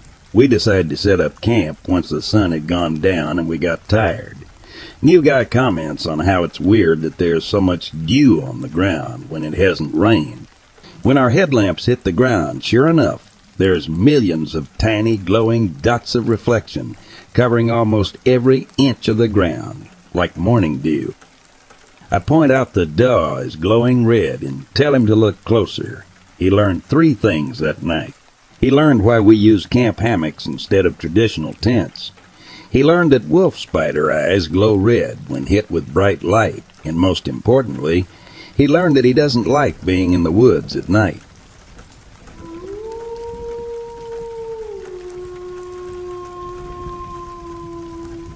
When I was 15 or 16, I lived in a very rural area. I'm talking wooded areas right in my backyard, complete with all the flora and fauna that goes with them. I loved to go out back and walk the paths in the forest right after the sun went down, but right before it got too dark. I would always take large sticks with me, hinking sticks, as the wildlife there could be dangerous. I would also take my dog sometimes. I lived in a place with a few neighbors who had a lot of land, mostly so their wildlife could graze, so besides the few times my neighbors went out to get cattle or other stuff, we were pretty much left alone. That day I had my dog and one of my favorite sticks with me. Yes, I had favorite hiking sticks. Don't judge. It was getting late, but I didn't want to go inside despite the rapidly darkening sky. I decided I would take the long way out of the forest, so I steered my dog onto a trail that I only took when I wanted to go right by the river.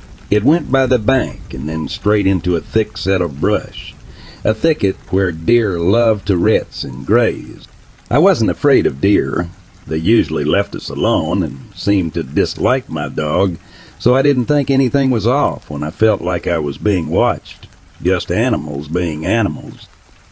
But as I advanced into the thicket, my dog began to growl low in her throat, and I began to freak out. I have panic attacks a lot, especially in very tense situations. Now, with growing fear and the feeling that some hand was off, I urged my dog to run. She did. I went straight after her, running faster than I ever have before. I don't exactly remember what happened, but I remember that I tripped and fell close to the edge of the thicket. I looked up and saw something I will never forget. In the shadows of the thicket, something was staring at me with bright yellow eyes. It looked like the shadow of a man, but I don't know what it was. It seemed a bit off. I can't recall its exact features, but when I saw it, a feeling of terror so horrible and intense engulfed me. A feeling that gave me 2 options: run or cower. There was not fight. I knew I could not win. I was going to cower. I was not going to move. But my dog had other plans. She dragged me right out of that thicket. And onto my feet. I've never ran so fast in my life. It was a primal instinct, one I could not obey. I didn't go into the forest for a month after that. Even then, I was never fully comfortable. I never told anyone about my encounter. Only a few close friends who scoff at me. But I swear, that night I saw something. I don't know what, but I do know that I saw it.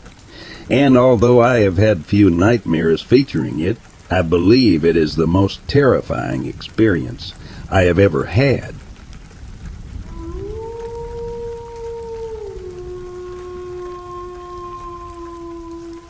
Something's out here with us. Last weekend, one of my friends brought up the idea of camping. At first, I was opposed to it, as it's fall and cold outside, and the idea of having to sleep in a tent with another person just didn't seem appealing. But when all 5 of us talked about it, I realized that maybe it wasn't such a bad idea after all. We decided to do it next weekend. Okay now. This morning we went out and bought everything we needed. Tents, snakes, a lighter, and a couple of more things that don't need mentioning. We decided it would be best to do it in the woods 2 hours away from any road or houses. I was particularly upset about that, as anything could happen from some random person attacking us to a bear sneaking in our tents. But we'd have our car parked on the nearest road, so if anything did happen, we could just run to it. At least that's what some others said. I brought up the fact it's a 2-hour walk, but of course I was ignored. We drove as far as we could before we got out to start walking. I noticed a few things. First of all, no sound of wildlife. No crickets, no birds. Nothing making sound. And it felt odd, like something was slightly off. I chalked it up to my nerves acting up and ignored it. Where should we set the rents up at? Rob asked, taking a puff of his joint. Right over there. Looks good, Nate replied, motioning for Rob to pass it to him. Who's setting it up?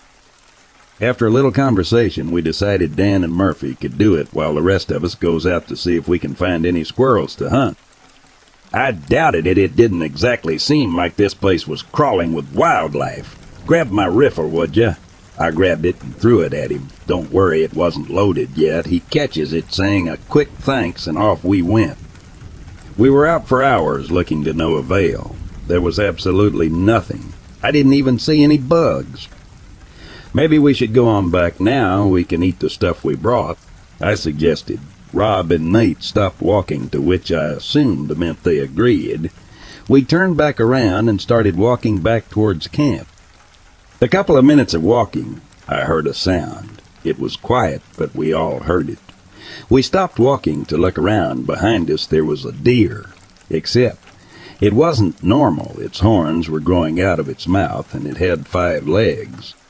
I had never seen anything like it before, but I've heard of it. Deformed deers, I wasn't too worried. We decided not to kill it because we definitely weren't about to eat it, being too worried about catching some type of disease. I wondered, though, how long has that deer been following us, being so silent that we hadn't even noticed it. We made it back to camp about an hour later. We ended up eating some cans of chili we brought with us. We cooked it over the fire we made. The 5 of us were sharing tents, 2 in one and 3 in another. I was sharing with Nate. Robert, Murphy, and Dan were in the other. We stayed up for a few more hours singing songs and drinking beer before we headed off to bed. I fell asleep about an hour after laying down. Click, click, click, click. I woke up to a clicking noise. It took me a second to register what was happening.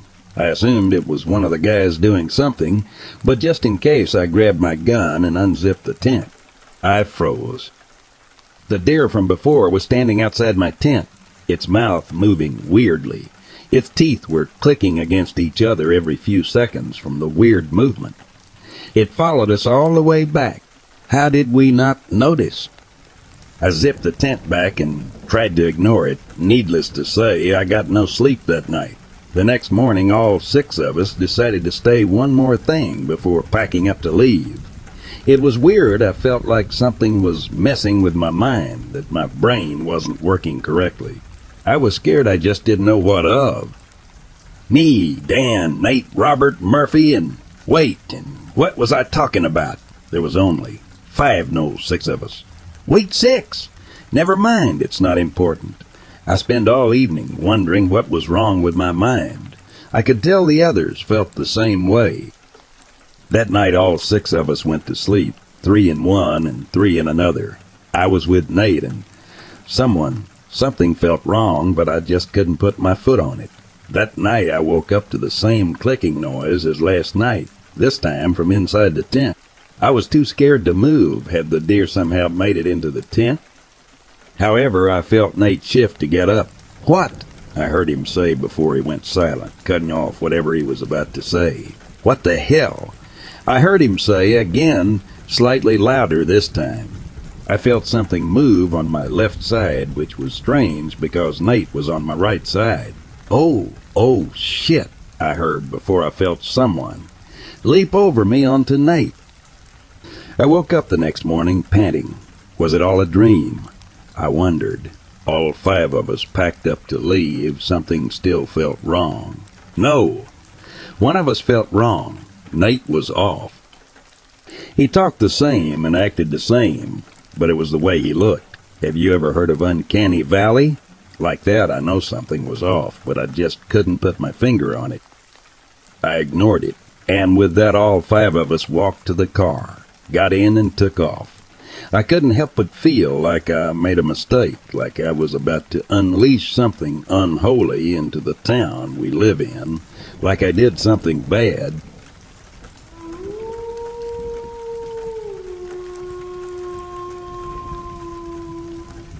In August 1993, I was a deputy sheriff in Pierce County, Washington. I was a part of a search for a missing hiker. We had split up into single searchers early into the investigation. I was assigned to an area near Evans Creek Preserve. This area was state land, but adjacent to federal land. It was approximately 2:15 p.m. and the weather was overcast. The woods can become very dark in this area, though I was familiar with the general location. As I conducted my search for the missing hiker, I encountered an unknown entity that was staring at me. It was several hundred feet away, but I could make out that it was human, shaped but very large and tall. I cautiously approached the individual. As I got closer, it was obvious that this man was nude and that he was of tremendous size. I was within 50 yards or so when he bolted to my right into the deep dark woods at a speed that was completely impossible for a human being to achieve. I yelled for him, or it, to stop, but he continued to run away.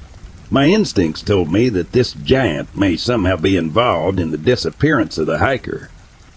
By this time I had drawn my weapon. I was hesitant to call for help or to report what I had witnessed. I was even questioning myself as to what this could have been. Was I hallucinating this giant being? I tried to follow the giant man, but it was simply impossible to do so. After 15 minutes or so, I was getting spooked and decided to find my way back to the trail and continue with the search for the hiker. I'll admit, I was fearful of being ambushed by the giant man. The giant man was at least 12 feet in height. Very muscular in build, olive skin with no visible hair. He was completely nude. I didn't get close enough to describe facial features, but the head was enormous and oval-shaped. He never made any sounds. It just seems impossible that anything of that size really exists. The hiker was eventually found nearer to Mitt, Rainier, which was east of my location. I remained with the department for another 3 years until I moved to Oregon and started working for a security firm. After my encounter with the giant, I was much more wary of the outdoors. I still question what I witnessed that day, but I never told anyone other than my wife and a close friend about the incident. I'm not sure if they believe me. I have never heard of any related sightings here in the Pacific Northwest. This is why I contacted you. Have you ever heard or read of a similar sighting or encounter? Do the giants really exist? Thanks for your time.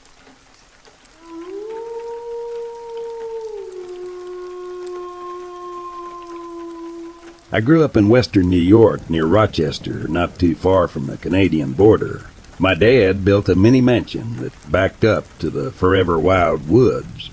That's the New York State program that keeps the wilderness as is.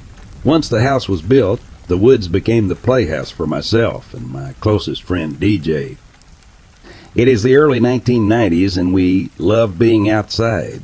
One day, while exploring, we found an amazing section about 50 minutes walk into the woods that was a gorgeous swamp full of flowers and life. I remember approaching it. There were snapped trees all around and straight branches jammed into the ground like spikes.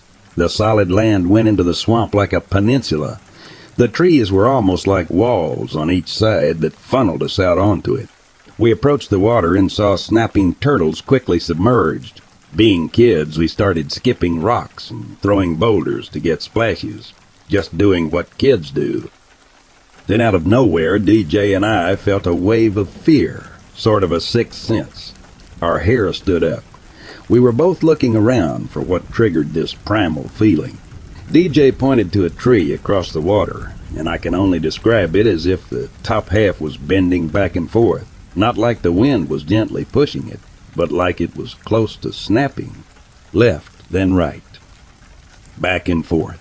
It was bending, creaking loud over and over, quicker and quicker. The bottom of the tree barely moved. Then out of nowhere there was this rumbling growl that was so loud it shook our insides. I've been around loud things before, and even learned to shoot an 8-gauge black powder shotgun. No sound compared to the force of this.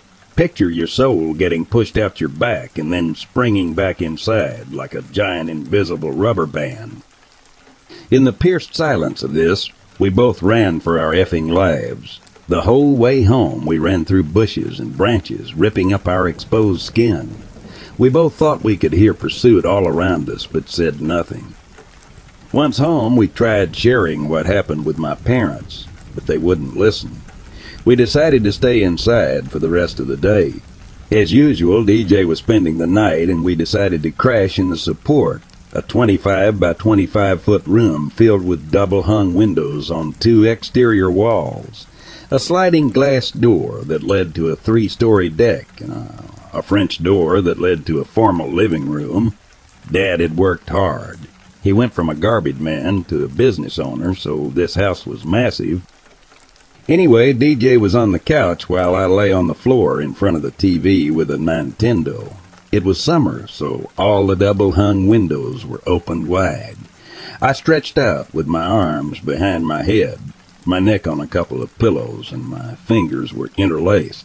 My hands were sort of folding up the back of my head with elbows flared out. DJ was out and snoring, and I was half asleep watching something on the TV. As God is my witness, out of nowhere, I felt a massive hand engulf both my hands and part of my wrist and pull me toward the windows. I moved a good 2-3 feet and effing lost it, screaming in terror. It released me, and within a minute my dad ran in. DJ was silent and just staring at me. I told my dad what happened, so he went to each window and said the screens were all slid down and in place. He said that it was just a dream, for me to man up and shut up. I shut up and prayed he'd just go back out. I looked at DJ and asked him if he had seen it. He just looked at me and didn't say anything about it. He ended up calling his parents and getting picked up in the middle of the night. I went upstairs and tried to sleep in my room. The next day I called DJ's house to see if he wanted to come over, and his mom said he didn't feel good and to not call again until I heard from him. This confused my 12-year-old mind. We never got together again after that. I'd see him occasionally. He was cold with me every time. Eventually, at the end of summer, I ran into him on the canal path, one of our fishing spots, and decided to question him. His mom wasn't there to be the buffer. He finally confessed that on that night, for some reason, he awoke and saw a predator grab and pull me. He didn't use that specific word. Instead, he described a massive, clear but distorted shimmer thing that reached in and grabbed me. I never knew others had seen this cloak of invisibility. I now refer to it as a predator. Did it lift the screen up slide easily enough and then close it that quick? Did it somehow pass through the fiberglass mesh? I just don't know. I looked in the morning but saw no tracks, and DJ thought it was a ghost. I didn't put it all together until much later as an adult. I think it followed me home after we trespassed on its turf. It could have hurt us easily at any time, but it didn't. I almost think it had a sick type of humor and enjoyed terrifying us a little bit. I never went that far back in the woods after that.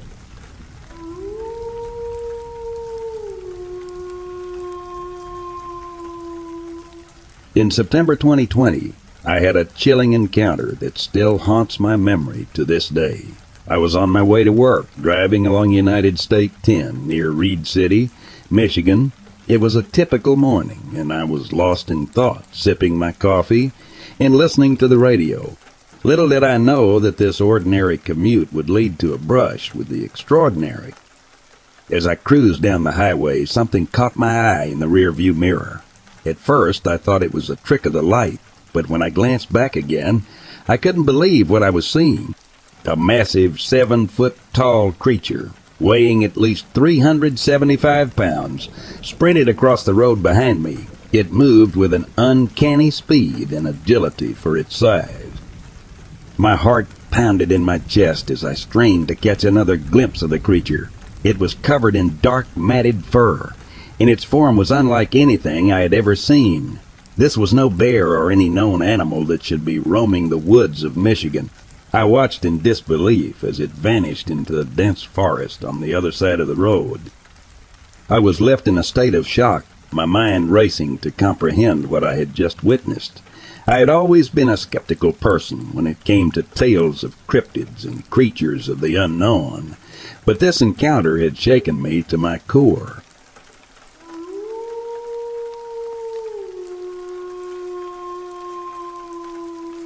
I never saw it, but in 1975 I was newly married, about 21 years old, and had a small baby.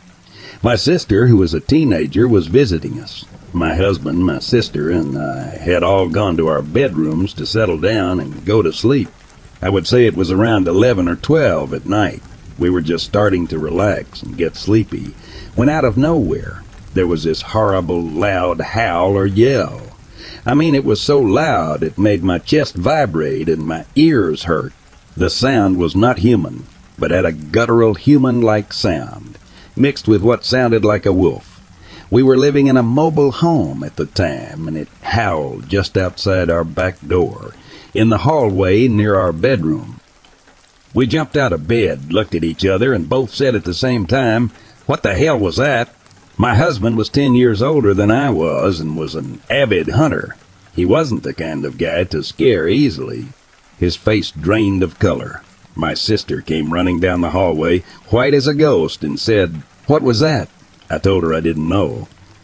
My husband said he was getting his rifle and grabbed it out of the closet. He opened up the back door and yelled out into the wind, "You better get the S out of here, or I will blow your head off." He listened a moment before I yelled at him to please shut the door.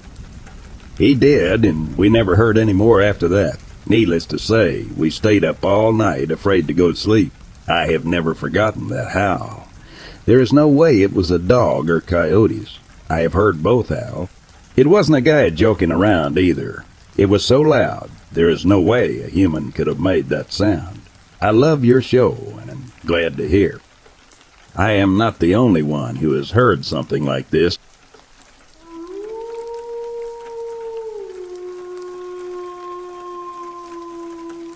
I'm in summer camp, and something is throwing people off trees.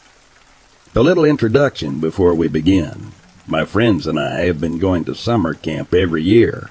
Tom, Jack, Susan, and Emily are my friends who have been accompanying me since forever. We're high school students. This time we chose a different camp. It was called Camp Jacob, and it's on a small island called Jacob's Isle.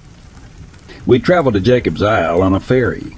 It is about 3.5-hour journey from the mainland, and the first thing we noticed was that there is no cell reception here.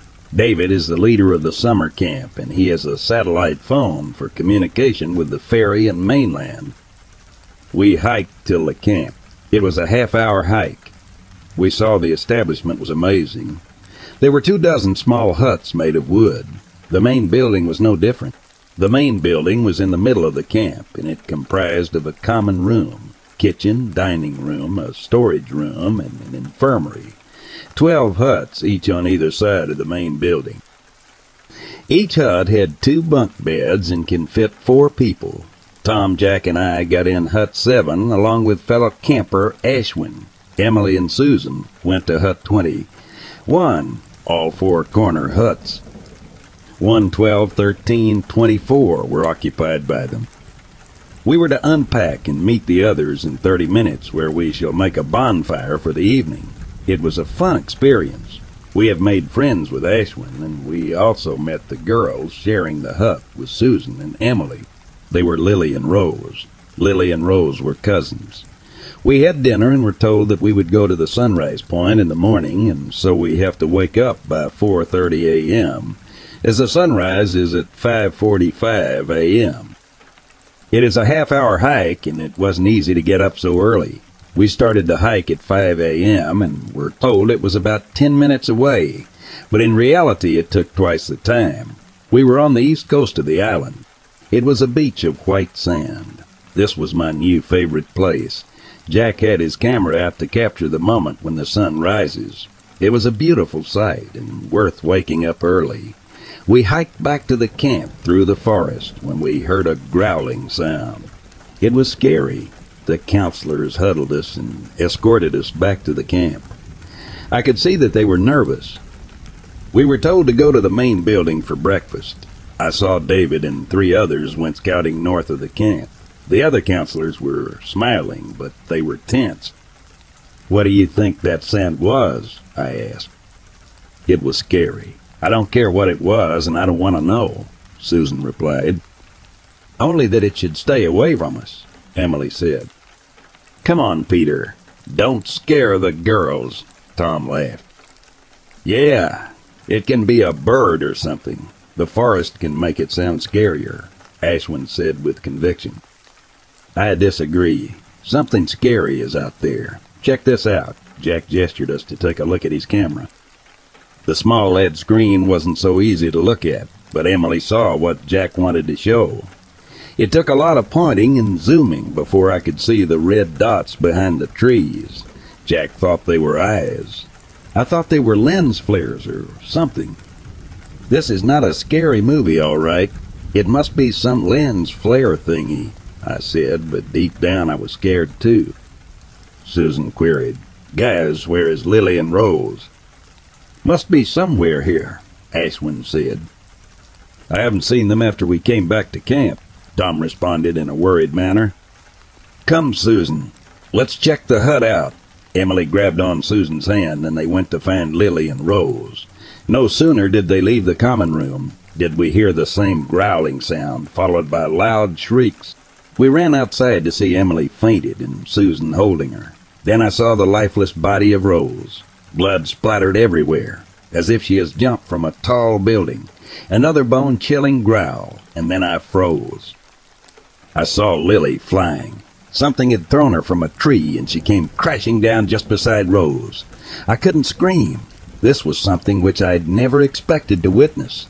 This couldn't be a dream, as I don't have the imagination to imagine something as gruesome as this. The counselors came running out and asked us to check if anyone else is missing. It was a huge mess. Everyone was shouting. It took some time for us to settle down. We were scared to death. The bodies were moved to the infirmary in the main building. Everyone else was accounted for. David and the 3 others who left with him returned, and they called the mainland for the ferry. The camp was obviously canceled. The growling continued. We were told to pack up our stuff, and we would leave after 3 hours. It wasn't easy to wait for 3 long hours. We have to hike south to go to the dock. "They should send the army to kill this thing," Emily said, still shaking. The growling continued.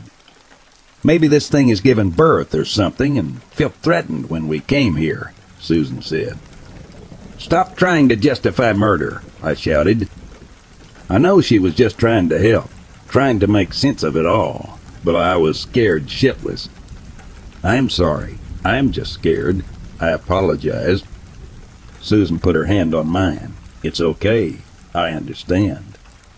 We were all called outside, and David announced, given the circumstances, "We will not hike to the dock. We will wait here for help to arrive. The sheriff's department, along with the forest rangers, will be arriving soon, and they will escort us out of here. Till then, stay quiet. Please, don't wander off anywhere. If you have to go back to the hut, then inform a counselor. Don't go out alone." This was good news. After a few tense hours, we were escorted out to the ferry and returned home. On the way back, we were told it was a bear, which must have done it, but it was a bizarre scenario. No one has ever heard anything like this before. I don't buy it one bit. Something is definitely wrong in that island. I have promised myself no more summer camps, but I still have nightmares and I feel that I am back at the camp. It is nighttime and something is throwing me down from the top of a tree.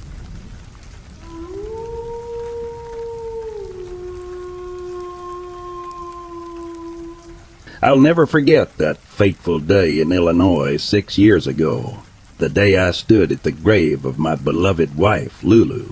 Her passing had been sudden, a cruel twist of fate that had ripped her from my life. It was a pain I thought I would never recover from, and I was there at the funeral, watching in disbelief as the casket was lowered into the cold earth. The sound of dirt hitting the coffin lid haunted me for years.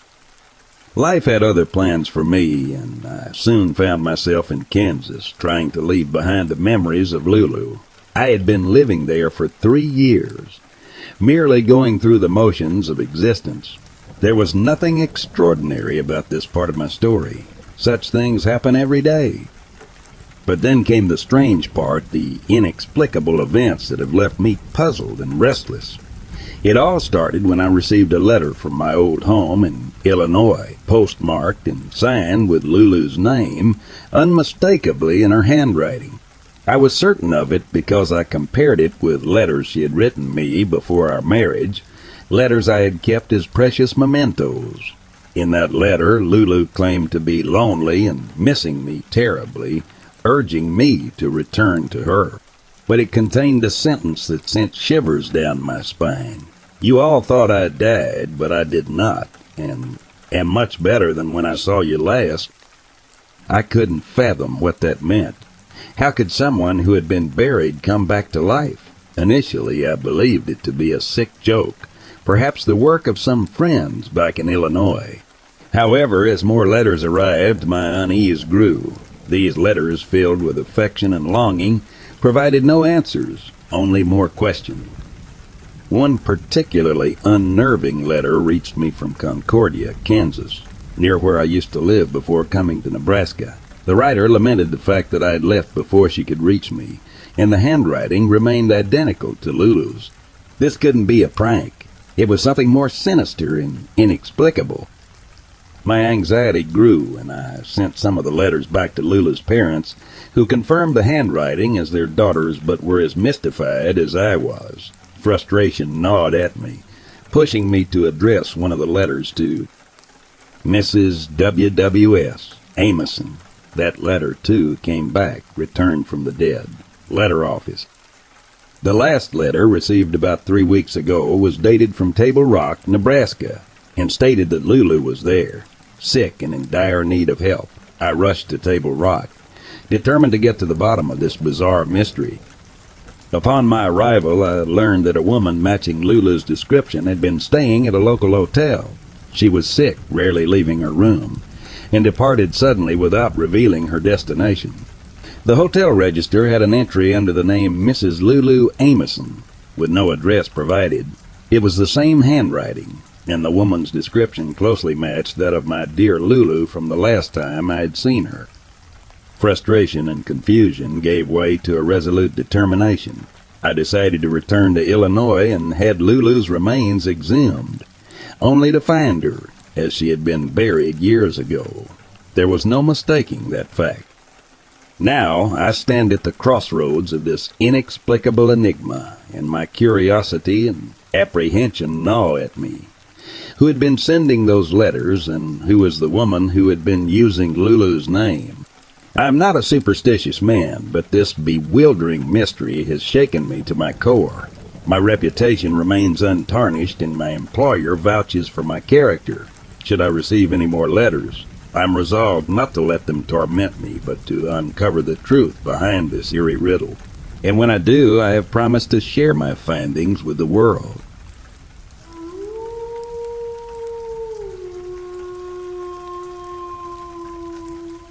I'm writing today because I just read the story from a lady who is claiming the Mothman lived in her backyard. I don't completely disbelieve her claims, as I'm in no position to do so. That's up to you and your investigators. I do know we have lots of underground creatures and many unexplained things in the woods. I wanted to tell you about an experience I had when I still lived back home in Wayne, West Virginia. It was around 2003. It was fall, I think. Being that I grew up in the WOB Mountains, I've always been aware of the stories of the Mothman, creatures similar to the Mothman and what my great-grandmother called panthers. I don't know what these panthers really were, but she had a ton of stories about her father having to outsmart them and keep them away while traveling through the woods to get to town. I know she wasn't describing a mountain lion or bobcat. We all know what those are, and as far as I know, those hills aren't roaming grounds for mountain lions. They always said these creatures were vicious. They'd snatch who and whatever they could. However, they were afraid of fire. So it's fall. My ex-husband and I had been at my aunt's house for a birthday party. She lives on a country road with the mountains behind the house. For miles, there's nothing but woods back there. We were the first to leave. It was around dusk, and I was following my ex-husband out to the car while carrying my 2-year-old son.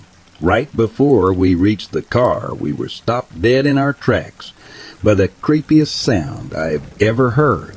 It was so loud, echoing off the hills. It sounded very similar to a woman screaming bloody murder, just like the stories my great-grandmother told, but was definitely not a woman. It was one of those sounds that just feels ominous and sends those cold chills down your spine. I looked at my ex-husband and could tell it frightened him. That's what scared me more than anything. He was an avid woodsman and hunter. He knew the woods, could happily live in a tent in the woods, and wasn't afraid of much in life in general. I started searching the tree line with my eyes, just trying to see if I could see it. I could feel it staring right down at us. Yet we were both kind of frozen in shock. Then he gave me a look and told me to get my son and myself in the car immediately. I did, but thought we probably should have told everyone in the house to be careful when they went to leave. That was the only time in the 25 years I lived in, that I heard that sound. Though I continued to hear stories over the years. I don't know what that thing really is, and I don't want to find out personally.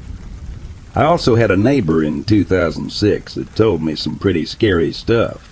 She said she was living in a house on Buffalo Creek Road in Wayne County, WVW. This is a back road, woods and mountains on both sides. My family owned quite a bit of land out there. There were mounds up on the mountains where the Native Americans buried their dead. She said there was an old cabin a little ways behind and to the right of the house. She was there alone. It was dark and getting late, so she decided to go to bed. She said as soon as she turned the lights off, she started hearing lots of racket coming from the cabin. Like pots and pans clanging together, glass breaking, etc. She thought it was a group of rowdy teens messing around in there, so she went out on the porch and yelled to tell them to hit the road. The noise stopped, but she didn't see any kids. She went back in to grab a flashlight and went closer to the cabin to investigate. She could see something dark move past the windows. She shined the light in, and it apparently looked right out the window at her. She booked it back to the house and locked herself in. She described it as Mothman-like, but she didn't think for sure that's what it was. She said it was pure evil. You could feel it. She said it was taller than her, all dark in color, red eyes, walked upright. I believed her. She wasn't one to make things up, and she was clearly frightened to tell the story. To make matters worse, that wasn't the last encounter that she had with the creature. There was another night when she was babysitting her nieces and nephews. She said it came up on the porch and started pacing back and forth. You could hear the boards creak with every step. They locked everything up and all ran into her bedroom and locked themselves in. They all were huddled together on the bed when it came around to the window. I guess it rapped on the window and scratched at it. They literally all hid under the covers. I guess they were all screaming and freaking out. She said it eventually went back to the front porch and was there until close to dawn. It wasn't long after that they moved. Now, I will say that I loved being in those woods on Buffalo Creek during the day. We always had fun. We'd find arrowheads and all kinds of different treasures the Indians left behind. At night, however, we wanted to be inside. I hated the back room, closest to the woods. My great-grandfather built several houses on that road. My family still lives there. It just always felt like there was something out there at night. The natural noises would get quiet all of a sudden. It just always seemed scary at night. Even as an adult, I would run from the car to the house. I don't know what's out there, but I'd say there are too many stories and witnesses to discount it.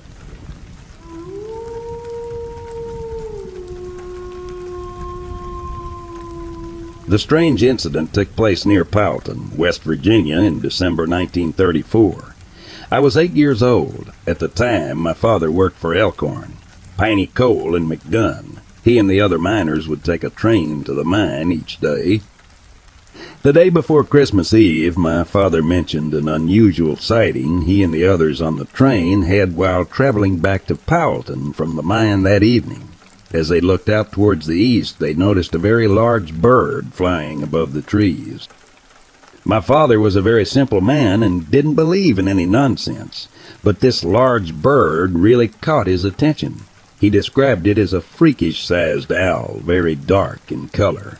The sky was getting dark, but they could still make out the large form. He said it also looked at the train as it flew over the trees. Nobody on the train could figure out what it was. The mere fact that my father even mentioned it suggested that it must have been an unusual sight. My father was scheduled off from work for 3 days during the Christmas holiday. On December 27th, he was getting ready for work, but said he felt poorly. My mother was concerned because he had a high fever and awful chills. She insisted he stay home and telephoned the doctor. My father was reluctant to stay home and put up a good argument, but my mother was not going to back down. She put him to bed and waited for the doctor. Well, we waited for hours until the telephone rang. The operator told my mother that the doctor was at McDunn. There had been a horrible train explosion. She couldn't talk, but said that the doctor's wife asked her to contact us. My mother was pale when she told my father what had happened. I remember they both started praying and crying. For years, both of them thought the large bird was an angel sent by God as a warning, and that my father's life was saved for a reason.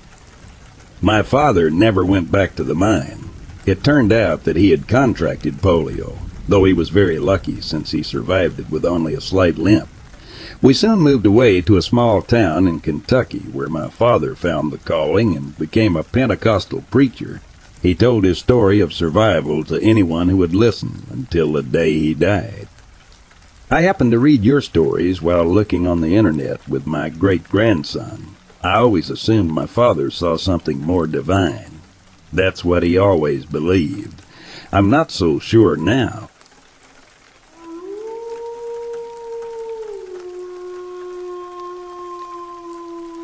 Back in July of this year, I ordered 8 towels from Amazon, and I remember receiving the box, and I have a vivid memory of rolling each towel up and putting them away.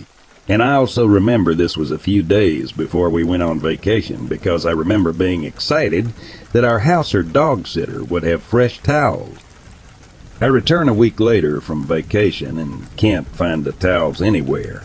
I thought maybe our sitter took them for some odd reason, but never asked thinking it would come off rude or weird. I looked everywhere and no towels. How do you misplace 8 towels? So as time went on, I forgot about it.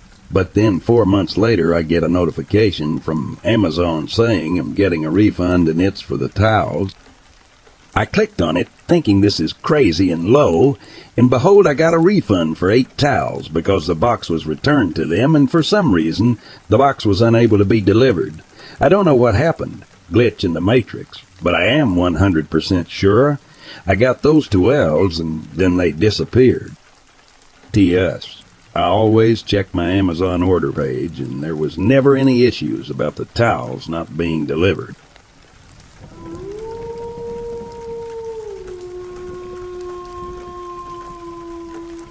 Okay, so one night my husband came into our bedroom where I was already sleeping. When he opened the door, our room was dark, but he was able to see an even darker mist floating either right next to me or over me. He said it rushed by him, out the door, and dissipated. That's happened 3 times now. We have a lot of paranormal activity wherever we live. It doesn't really matter where. Nothing right now feels negative in any way. Mostly just bored, I think. Anyway, has anyone had any experience with a black mist hovering around them while they sleep, or could just know what it is? I would like to add that I've been calling my spirit guides. Odd it been when this was happening, so it could be that. I don't have a clue and would greatly appreciate any insight. Thanks in advance.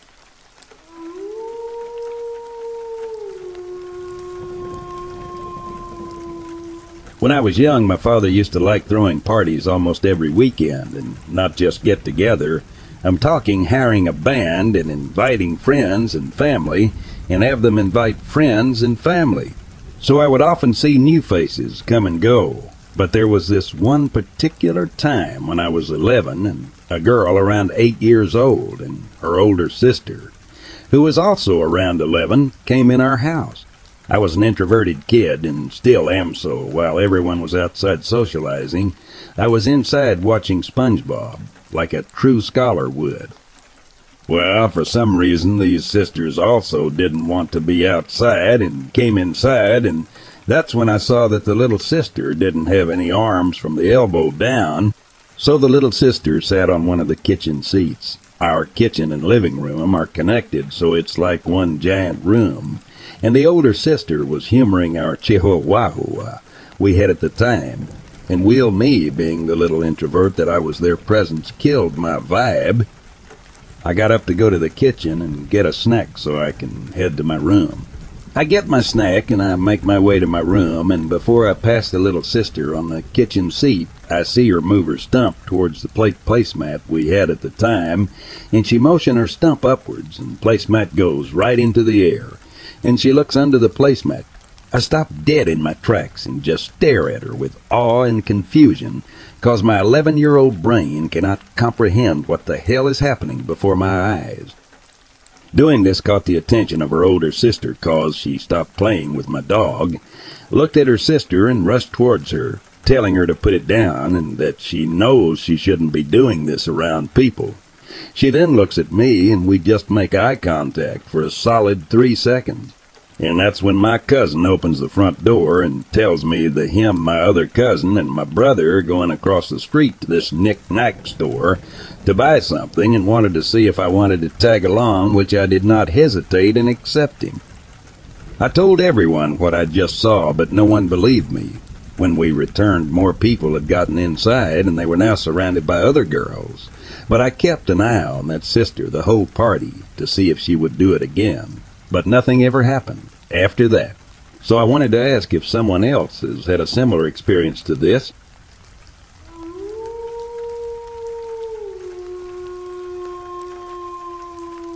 So my mom is the property manager of a local trailer park. The maintenance man and his assistant were doing a scope of the park at around 1:30 a.m. when they saw a strange thing on the roof of the trailer. Originally, they thought it was a mountain lion until it stood on 2 legs. The creature was paper white. His arms hung below his knees, and it was able to jump from trailer top to trailer top. But the weirdest thing it was doing was calling the name of the tenants inside of the trailers. They continued following it until it jumped over a tall fence and was off in the night. My mom would have thought they were just messing with her if it wasn't for the fact that 4 tenants called my mom the next morning to report something jumping on their roof. I've considered it being the rake or a flesh pedestrian, but there are problems with it being either one of those. Please help.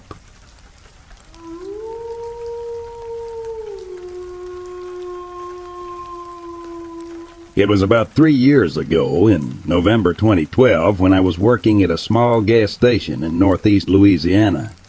We were the only small shop and 24-hour service station near Bastrop, just off the highway. I worked the night shift. I loved it.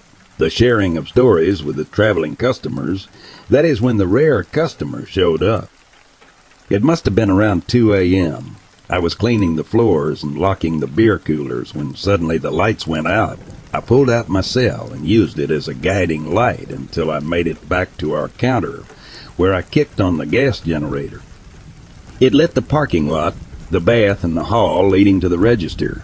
When I looked outside, I could just make out the movement of the trees across the street, but otherwise, it was pitch black. I turned on the radio and started listening to a local station with its night owl DJ, commenting on the heavy winds and cracking jokes between songs. Suddenly, I saw some figures in the dark. I could just make them out. They seemed to be a group of kids on bikes. There were 3 of them. 2 of them dropped their bikes and made their way to the door, where they just stood there staring at me.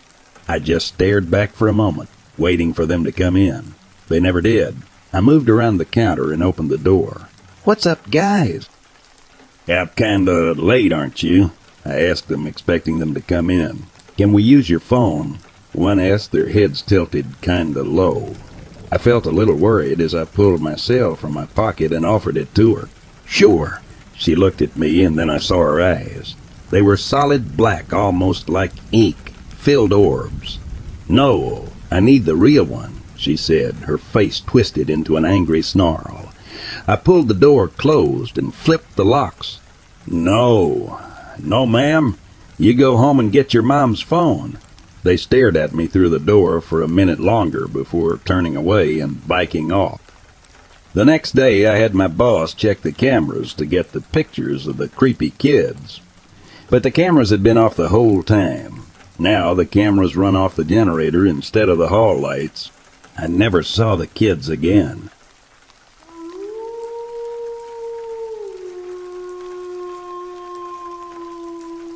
For the past few months, I've been noticing these white things in my security camera footage. They are in the trees and make the trees shake like it's a tornado beneath and make the trees sway back and forth. At first I thought it was the police watching me, but then I keep seeing so many of them in one place. There is no way it's that many cops. They are white and have like a black slit for eyes and a round black nose. They are very sneaky. Once one was hiding behind something outside and kept peeking around. Looking at my cameras like it knew I was watching, I have numerous videos and footage of all this. I tried posting to YouTube, but everyone thinks I'm crazy. It's really starting to bother me because I don't know WTH is going on with these things. Back when I thought they were cops, I called them piggy-wiggies. So let's call them that these piggy-wiggies move in the trees in like a jerking motions and climb up and down tree very fast. I have footage of these piggy-wiggies if you don't believe me. I'm into classical antiquity and thought maybe I had summoned some demons or something when I was trying to speak Latin to these telemarketers that wouldn't quit calling me every day all day. So I said some crazy stuff in Latin hoping it would spook 'em off like Mercury knows what you did to Babak is coming for you. There will be no mercy, so that's another thing I thought. I know what you're thinking, but I'm not crazy. Okay. Anyways, please help if you have any idea what they piggies-wiggies are. Thank you.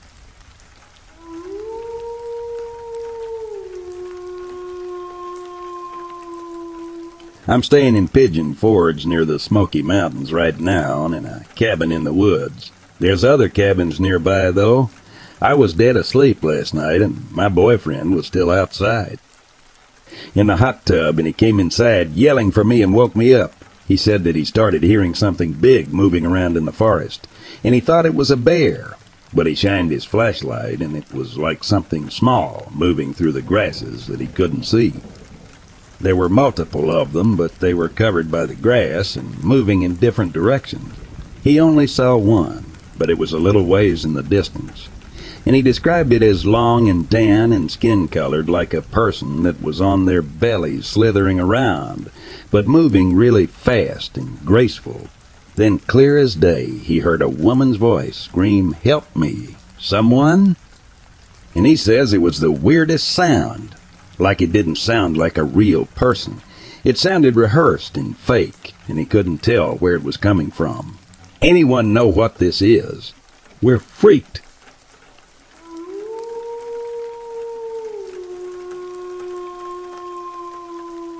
I've seen what I believe was either an alien in disguise, a hologram beamed down by aliens, or some other sort of trickery they were using to lure me towards them, so they could abduct me and my friends.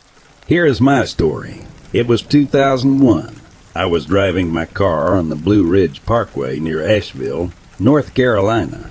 My 3 friends and I spent the day at a nice place called Graveyard Field. I was driving us home sober, by the way, late at night. We were chatting normally when all of a sudden I see a 2 to 3 foot tall, all-white squirrel standing up right at the edge of the road. My headlamps illuminated it as I drove by, and it turned its head to make eye contact and follow my eyes. I instantly had the thought, that is not of this world. I turned to my friends to say, "Did you just see that?" All 3 of them were instantly asleep, with their heads tilted to the side and resting on their shoulders. I was flabbergasted. We were just talking seconds ago, and now all are asleep. About 20 seconds later, I saw a second identical one. Same exact thing happened, except I knew my friends were already asleep. My mind was racing. I looked at the clock. I don't think we lost any time. Then the girl in the front seat started waking up, and I excitedly told her the story. Then we saw a third one, identical to the first 2. She was equally freaked out by it. I don't think they got us. That's the end of the story. However, a couple years later, I flipped through the pages of a book about UFOs. I think it was Communion by Wiley Straber. I randomly opened the book to a chapter with a drawing of an all-white deer with big black almond-shaped eyes. In the book, he interviews lots of abductees. There's a category of abductees who claim they were in the woods when they saw an all-white animal with big black almond-shaped eyes. When they walked towards it to investigate, they were abducted. This is a true story. Has anyone else ever heard of this phenomenon?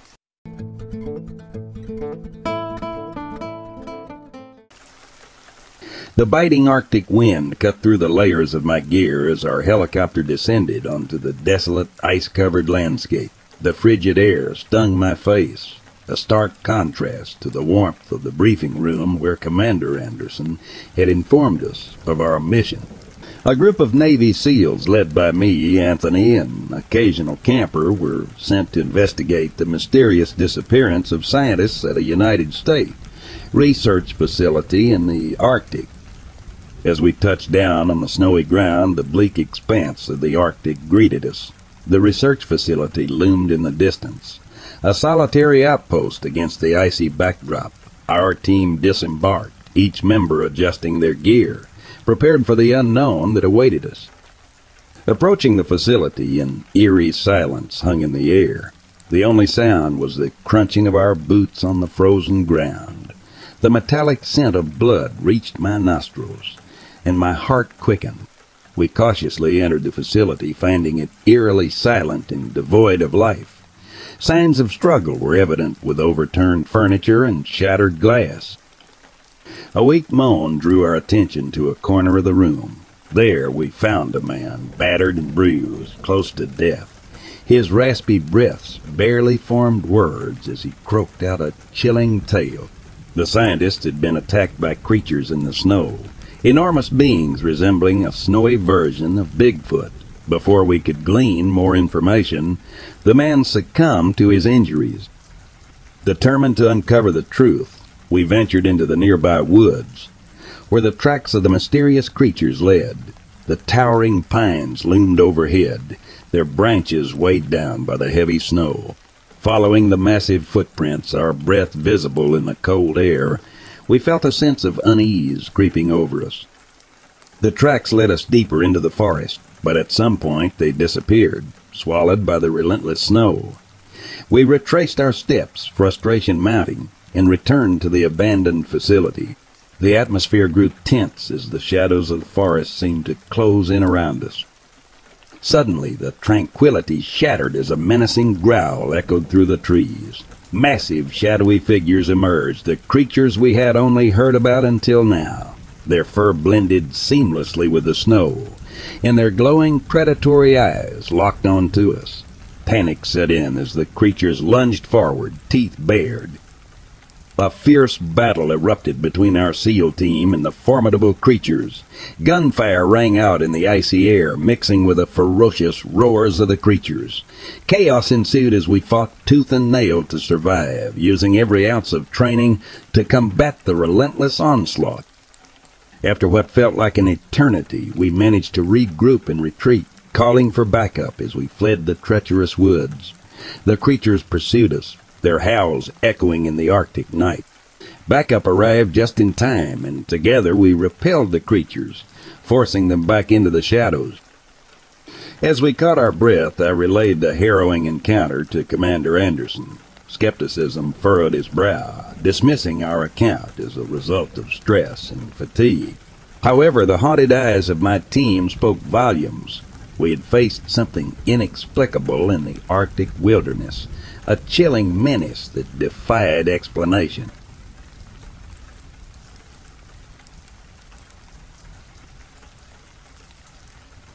In the summer of 1984, I went tent camping near Mount Hood for a week. I can't be entirely sure, but I believe it was around Zigzag, Oregon.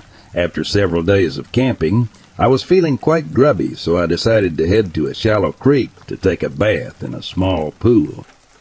The sun had already set, and the last traces of light were fading around 8:30 in the evening.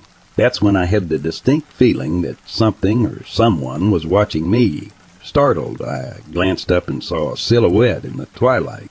It was crouched down by the creek with its hands in the water, as if it were washing them. As I made eye contact with this mysterious figure, I was initially gripped by fear, thinking it might be a bear. My glasses were off at the time, which added to my uncertainty. But then something strange happened. It was as though I heard a voice in my head, almost as if someone was speaking to me, saying, "I'm not gonna hurt you, and you're not gonna hurt me." This unexpected reassurance flooded my thoughts. I quickly reached for my nearby glasses to get a better look. However, when I turned back, the figure had vanished into the bushes. I recall the creature as being dark brown, covered in 4 half-inch hair all over its body. I didn't see anything in its hands. It appeared to be in the midst of what I could only describe as cleaning itself, washing its hands. When asked about the message I received, all I can say is that the answer seemed to form in my mind, a message of peace and understanding. It was as if we both agreed silently that we should part ways and continue on our separate journeys.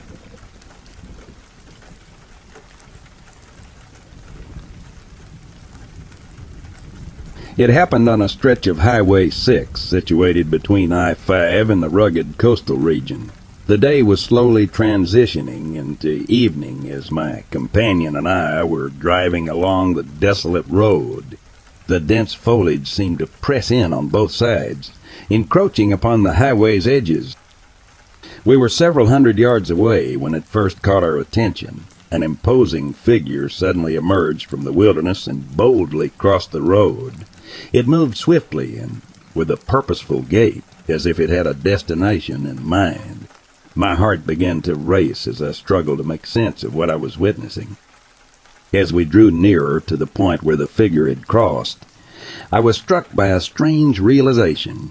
The foliage at the roadside was dense and impenetrable, as if no one could have passed through. The figure, which had appeared so large and imposing, had vanished into the thick underbrush. I knew in my gut that this was no ordinary encounter. It wasn't a hiker or a hunter, as there was an unmistakable air of mystery about the figure's appearance. It moved with an intention, as if it was aware of our presence and was deliberately crossing our path. I strained my eyes to catch every detail, but all I could discern was a tall, towering form, exceeding 6 feet in height, and it was unclothed, devoid of any distinguishable attire.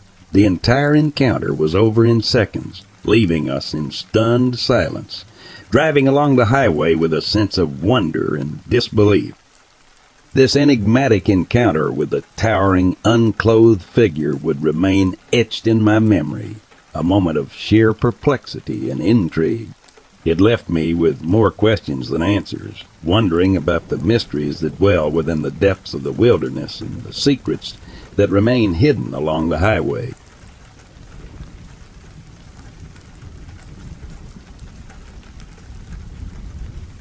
I was 11. I was staying up all night playing video games when I heard something outside in the bushes.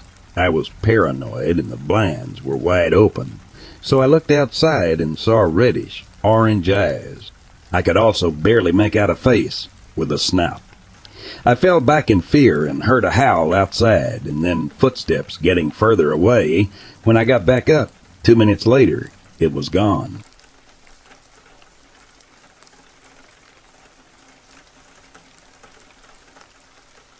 During my school summer break in 2017, I spent my days lazily lounging at home and watching TV. Bored one day, I decided to go outside to see if I could do anything with my chickens, like feeding them worms and snails. Before I go into more detail, let me explain the area where I live. My home is on the outskirts of the city I reside in. At that time, I had about 5 to 7 chickens, and we hadn't expanded the co-op yet, so it was a small pen connecting to 2 sides of the chicken coop, which was wooden and sturdy. The only ways to get into the co-op were through the trapdoor attached to the big door and the 3 windows. One window was on one side of the door, and the second window was on the other side. The third window was a large one, and all of them had traps connected to them so they could be closed. We had 7 acres of woodland that we called the Backhaster, and it was a popular habitat for local deer. At that time, there was also a wild boar roaming around, though I wasn't sure how it had gotten there. We had been having troubles with poachers, given the high deer population in the woods. One poacher had even set up a motion-activated trail camera. An old rusty deer stand had been put on a tree a long time ago, and the tree had grown around it. Beyond our acres of woods, there was a large cornfield owned by our neighbors, and beyond that, there was a forest. I didn't know what the forest was like beyond that field because we'd never been there. So one day I went outside to do something with my chickens and brought along a bucket of corn for feeding the deer afterward. When I walked out of my house, I saw a doe sitting in the tall grass. At first I thought it was sleeping, as its head was down and it wasn't moving. Being the curious person that I was, I decided to sneak up on the deer to get a picture of it to show my mother when she got home from work. I crept as silently as I could across the yard, which separated me from the deer. I should also mention that we had a clearing with a burn pit filled with cedar branches. When I had cleared the burn pit and was about 10 yards from it, I realized that the deer wasn't asleep. It was dead. It was the most disgusting sight I had ever seen, with its intestines completely gone, the flesh shredded and blood everywhere. It seemed like it had been sitting there for a while, and the stench was unbearable. Strangely, there were no insects around it, making the forest seem unnaturally lifeless. As I left the bucket at the beginning of the trail, intending to come back later with my mother to examine the deer, I started to walk back to my house. After taking a few steps, I heard a low, snarling growl that sounded like a wolf, though it seemed distorted like an old radio. Against my better judgment, I turned my head around and saw what looked like the biggest wolf I had ever seen. It was on all fours, with black matted fur, a broad face, and a short, snarling muzzle. Its eyes were a dim, deep amber red yellow, and its ears resembled those of a Doberman pinscher with a cropped effect. Its front legs were long and muscular, and its paws looked more like large hands with long claws. The creature stood up, emitting a sickening popping sound, and it was incredibly tall, towering over me. Despite being about 10 meters away from it, I realized it was significantly taller than me, a 5'4" person. It lacked a tail and seemed to tower over me. I was about 5'4" at the time, nowhere close to its height. It was so tall that the tip of its ears could almost touch the top of a young cedar tree. The creature let out a loud howl that was more like a roar, and it charged toward me. Fueled by fear and adrenaline, I began to run, clearing my yard and reaching the safety of my house. I slammed and locked all the doors and windows. As I calmed down a bit, I realized that if the creature had wanted to kill me, it could have. What I experienced was not an attack but a bluff charge, a common tactic among many predators in the wild. Although this encounter happened almost 2 years ago, it still terrifies me to think about it. The deer had disappeared the next day, and ever since that evening, I've been wary of those woods, only venturing in during broad daylight and never without a weapon. Unfortunately, I cannot say that I'm one of those people who have stopped experiencing things after the encounter. Although I had only nightmares for a month after that day in June, nothing really started to happen again until about 2 months ago. During a night when I was staying up playing on my laptop, I started hearing things moving around on the porch. I turned on the light and saw the shape of something huge disappearing behind the corner of my house. There was also one of the rare times I ventured into the woods after the first encounter. I was helping my mother clear brush from the hunting clearing, going to get the mower and walking the trail to do so. But I heard bipedal footsteps following me off to the side. They stopped whenever I stopped, and I eventually ran out of the woods. I haven't been back since. I asked my late grandmother about the creature I'd seen, and she informed me that there was something called the Wolfhead Man that stopped the Kansa tribe from preying on small children who strayed too far from their tents. Later, my history teacher informed me that my house had been built on tribal burial ground, which has since made me wonder if that had anything to do with it. I hadn't heard about the Wolfhead Man before my grandmother told me about it. When I saw that there were several eyewitness reports that were proven to be truthful, it made me feel a lot better about coming out with this information. I'd attempted to tell people previously, but everyone either said I was stupid, crazy, or just a liar. One thing's for certain, I am not stupid. I am not crazy, and I am most definitely not a liar. I know what I saw, and what I saw was a dog man.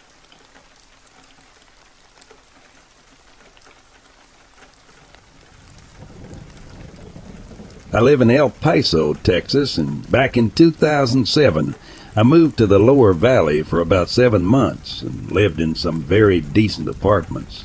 I was 16 at the time, and it was before I figured myself out. I would get bullied a lot because I was the new kid, and because of this, I would sneak out at night and walk around my apartments to clear my mind. I would always witness very strange things, like a girl dressed in white, flashes of a man hanging from a tree, unexplained shadows and lights, and much more.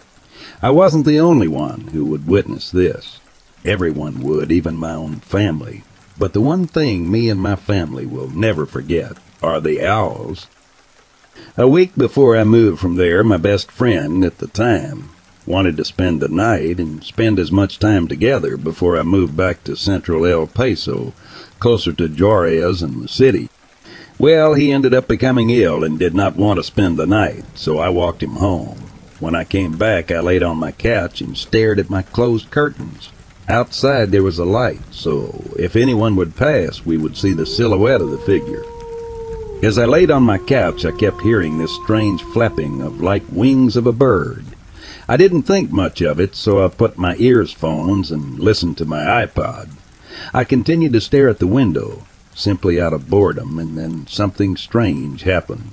I saw a huge bird fly right by the window and turned into a woman.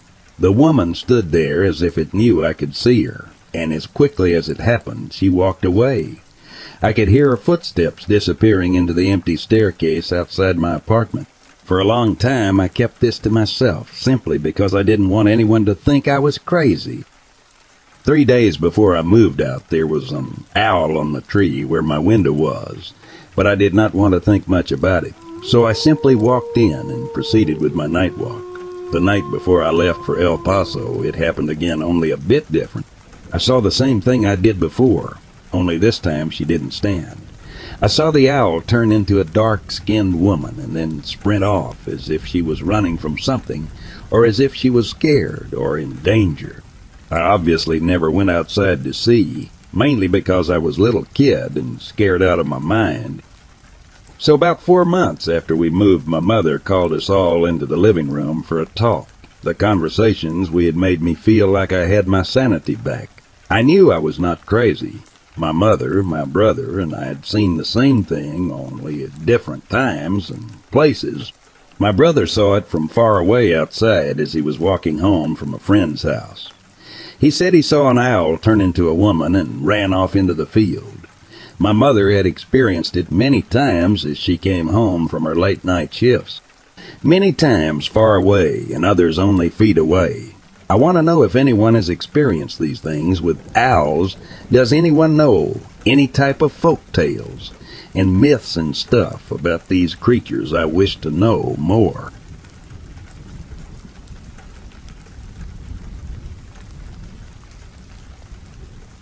I came across your channel and I was listening to your podcast about the Chicago wing humanoid sightings that you've investigated. I also noticed that there have been sightings reported in the Rockford, Illinois area. I had a strange incident occur a few years ago, and I was wondering if you could give me your thoughts on it. Even though it's not a winged humanoid, it did involve an unexplained creature in a weird darkness. There are a few public hiking trails near my house in northern Illinois in Winnebago County. Rock Cut State Park is very near me as well. I'm an amateur photographer, and there were great opportunities to take nature photos. I was particularly interested in taking photos of songbirds, and I would always see a greater variety on this trail. I don't know how many times I hiked that trail, but it had to have been several dozen. I never once felt anything strange there. But then again, I always stayed on the trail. Once in a while, I would venture maybe 10 yards into the woods to get a good photo, but that was it. A smaller trail split off from the main trail deep in the woods. You could tell it was definitely not part of the state park trail, but it had been well traveled. I never saw anybody on it, but I rarely ever saw anybody else out there at all. My experience happened in late July 2021. I had just gotten off work and I wanted to get some photos in the evening light, so I headed out to my secluded trail. The sun sets about 9 p.m. in the summer, so I had plenty of time after work to hike that trail and to be back to the car before dark. My hike seemed normal enough, but when I got to that small trail, I noticed that it was roped off. The Park Service had posted a sign that stated Hidden Falls area, erosion damage, and to keep out. I should have heeded the sign, but I wanted to see the waterfall for myself, since it could be a good photo opportunity. So down the trail I went. I didn't notice any erosion damage on the way down, but I had never been on that trail before, so I didn't really have anything to compare it to. The trail led almost straight down, and the foliage became denser. I could hear the waterfall well before I saw it. The forest suddenly opened up, and there it was, the Hidden Falls. It was almost magical, something straight out of a fairy tale. The evening sunlight pierced through the trees and lit up the falling water. I immediately pulled out my camera and began taking photos. I was only there for about 10 minutes when I heard laughing. It didn't sound exactly like a human voice, though there was something off about it. I looked around and I couldn't see anybody else. I called out, but I didn't get a response. I started to pack up my camera, but when I heard the laugh again, and this time it sounded like it was coming from the stream itself, I listened closer and I was certain it was at the stream. I stuffed my camera back into my bag and I wanted to get the hell out of there. But just as I stood up to leave, it had suddenly gotten dark. I don't mean dark like the sun was setting. I mean dark like the middle of the night. I looked at my watch. It was 6:45, and I knew I had about 2 hours of sunlight left, but it was dark. I could see stars through the gaps in the trees. I didn't know what was going on, but I knew something wasn't right. I had to get myself back to the car as fast as I could. I got on the trail heading out and used my cell phone as a flashlight. As I climbed out, I heard the laughing again, but this time it sounded like it was coming from the trees. So I aimed my light at the trees. but I couldn't see anything. Then I caught it. A pair of eyes reflected back at me. They stared at me for a moment, and then the laughing began again. I held the light towards the creature, and it showed itself for just a moment. It ducked from beneath some branches and stood there in the light. It looked like a coyote standing about 30 feet up a tree. It looked at me, tilted its head, and it smiled, but not like a dog smile. I don't quite know how to describe it, but I knew it wasn't a coyote. As soon as it revealed itself, it laughed again, and I ran. I could barely see where I was going, but I didn't care. I knew that I needed to get away. I have never felt such relief after I reached my vehicle. The sky was light again, and it was as if nothing had happened. I have not gone back to the state park. I've never figured out just what that coyote or whatever actually was or what it wanted. I never made any inquiries since I had no plans to ever return.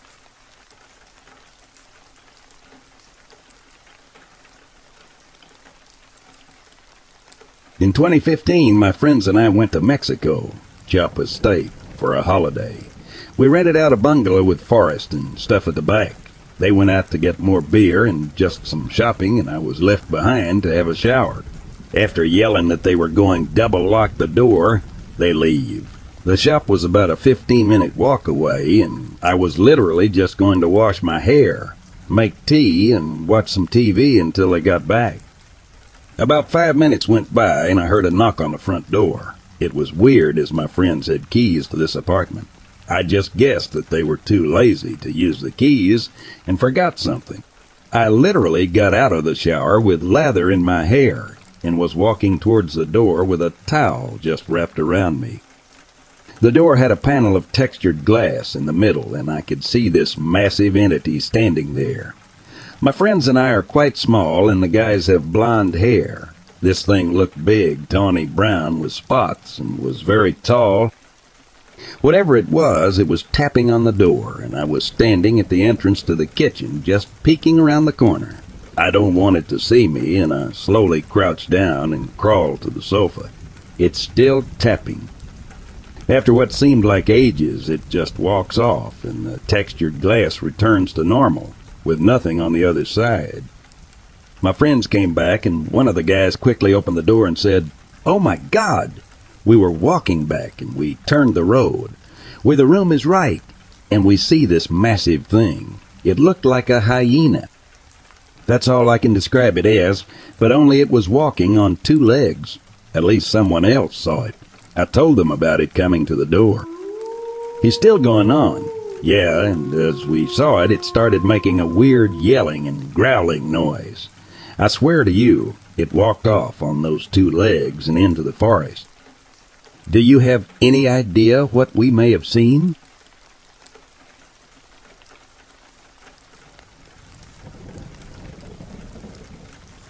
It was around 10 p.m. on January 3, 2017, and I was riding around in my car with my girlfriend. We live in Lee County, Florida. We saw a lot of stars out in our neighborhood, and we thought it was romantic, so I parked my car at the side of the road, opened the roof window, and stargazed. Then all of a sudden we heard an extremely loud bang that sounded like a gunshot, but it came from the sky. My girlfriend and I were startled.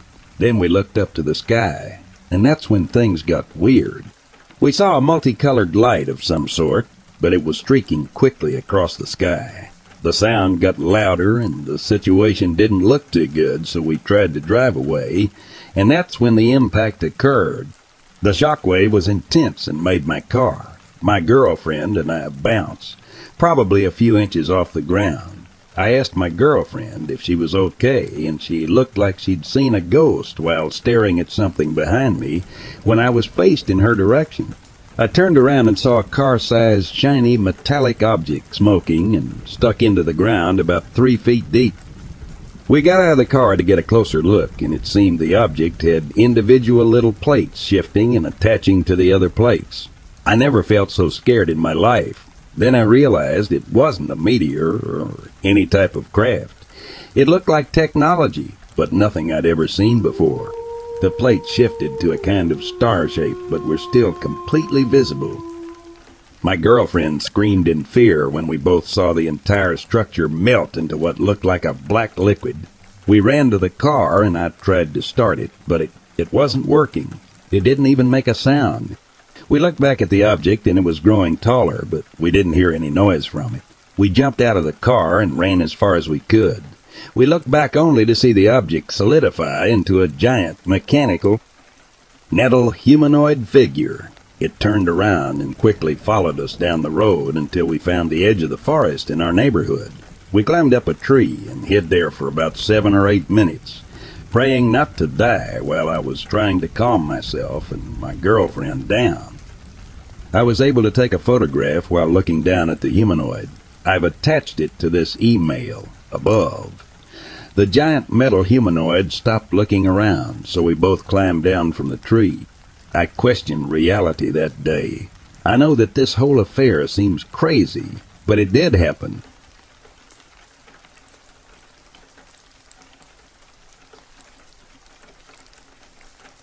I was around 13 and very experienced by then in the woods and as a hunter. My family dropped me off on the opposite portion of the hunting land we were leasing in South Georgia, United States of America. At over 1,000 acres of timber, they could not even hear me shoot where most people were hunting. I was dropped off in the darkness over an hour before sunrise so that I could hike the mile to the deer stand. As I stood in the darkness to allow my eyes to adjust, I could hear a pack of feral dogs yipping and howling as if they were chasing a deer. I was making my way quickly down my trail and noticed that the dogs were getting closer. I thought to myself that if I felt they were closing in on me, that I would get up in an old rotten stand midway to where I hunted. If they were a deer, they would run past my position, and if not, they would scatter, trying to find my trail.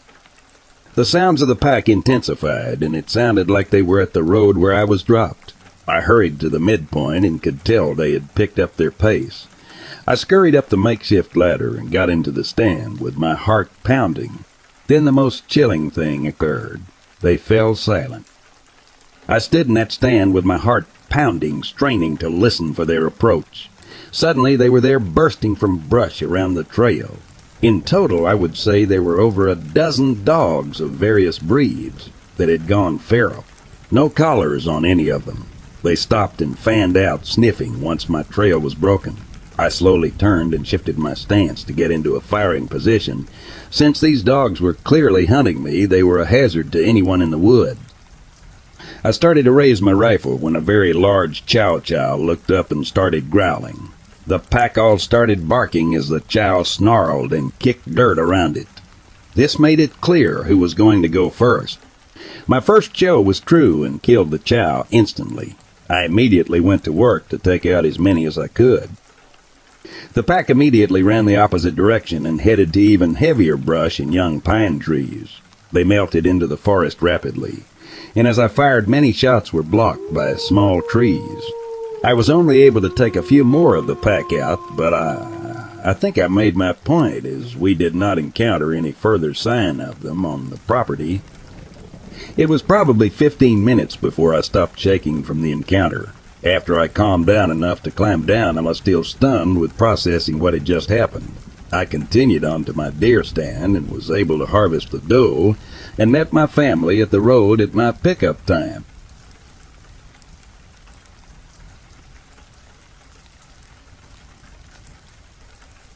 I was out boot packing above the tree line, had a few friends with me. This was when snowboarding was my career.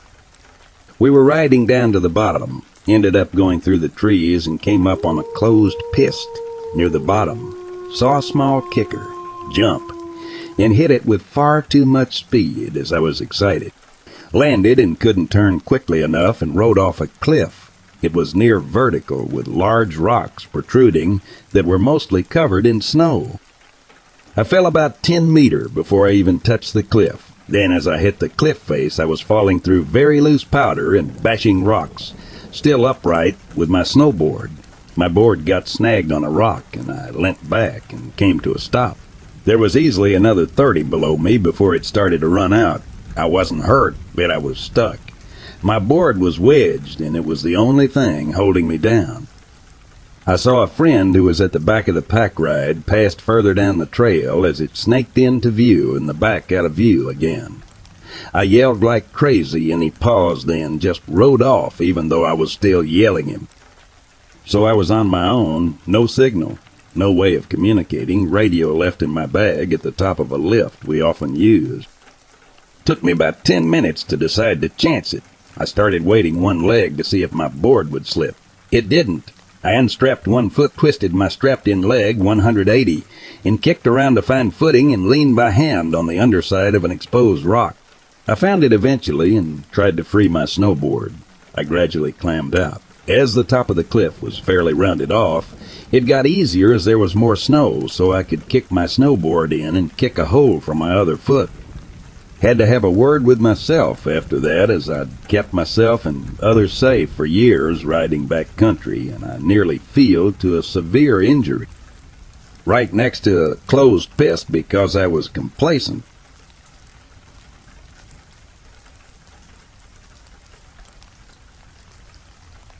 I was turkey hunting once on some land my aunt's family owns, and when I was walking through the woods I noticed an area about 6 by 6 that had maybe 50 little red flags stuck in the ground.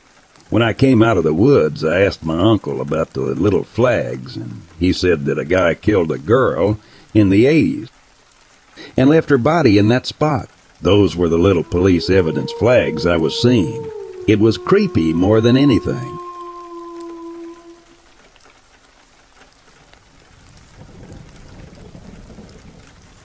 When I was 8 or so, my dad and I went fishing while camping at a pretty well-known river, but is infamous for being extremely dangerous.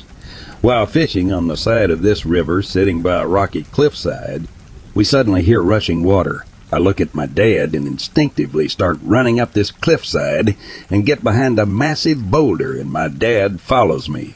Instantly, a wave of water hits the boulder, separates, and goes around the boulder. The water rushes down the cliffside, wipes out all our fishing gear, and goes into the main river. My dad and I sit there behind the boulder for hours while being surrounded by this rushing water. Eventually, it gets to a point where we can hop from big rock to big rock while avoiding getting swept by the still rushing water. We go to the park ranger's office, and my dad gives them an earful. Apparently, they opened the dam, and we happened to be at the base of that opening. No signs, sirens, or other indicators, or them releasing the dam or building a restricted area.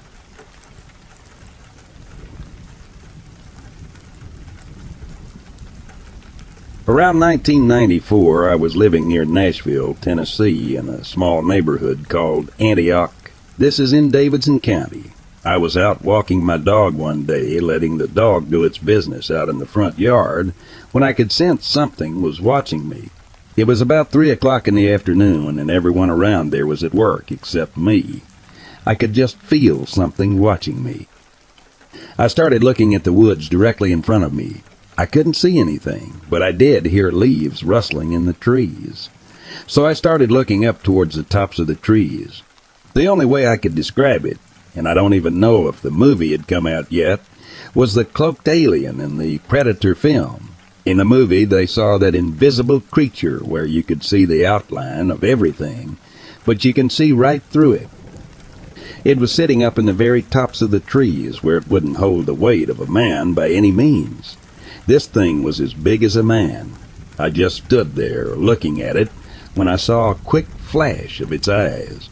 It was a sudden bright yellow glow. I let go of the leash, and I took off on a dead run towards this thing. It literally started running across the tops of the trees. I know what I saw. While running, I thought about what I was doing. I then thought, what in the world are you doing chasing this thing? I stopped, and it stopped about a length of a football field away from where it started. It turned around and looked at me again with the flashing yellow eyes, and then it took off out through the woods, through the tops of the trees, out into the deeper woods. I didn't see it again. It scared the hell out of me. I never, ever told anybody about it because I thought people would think I was crazy.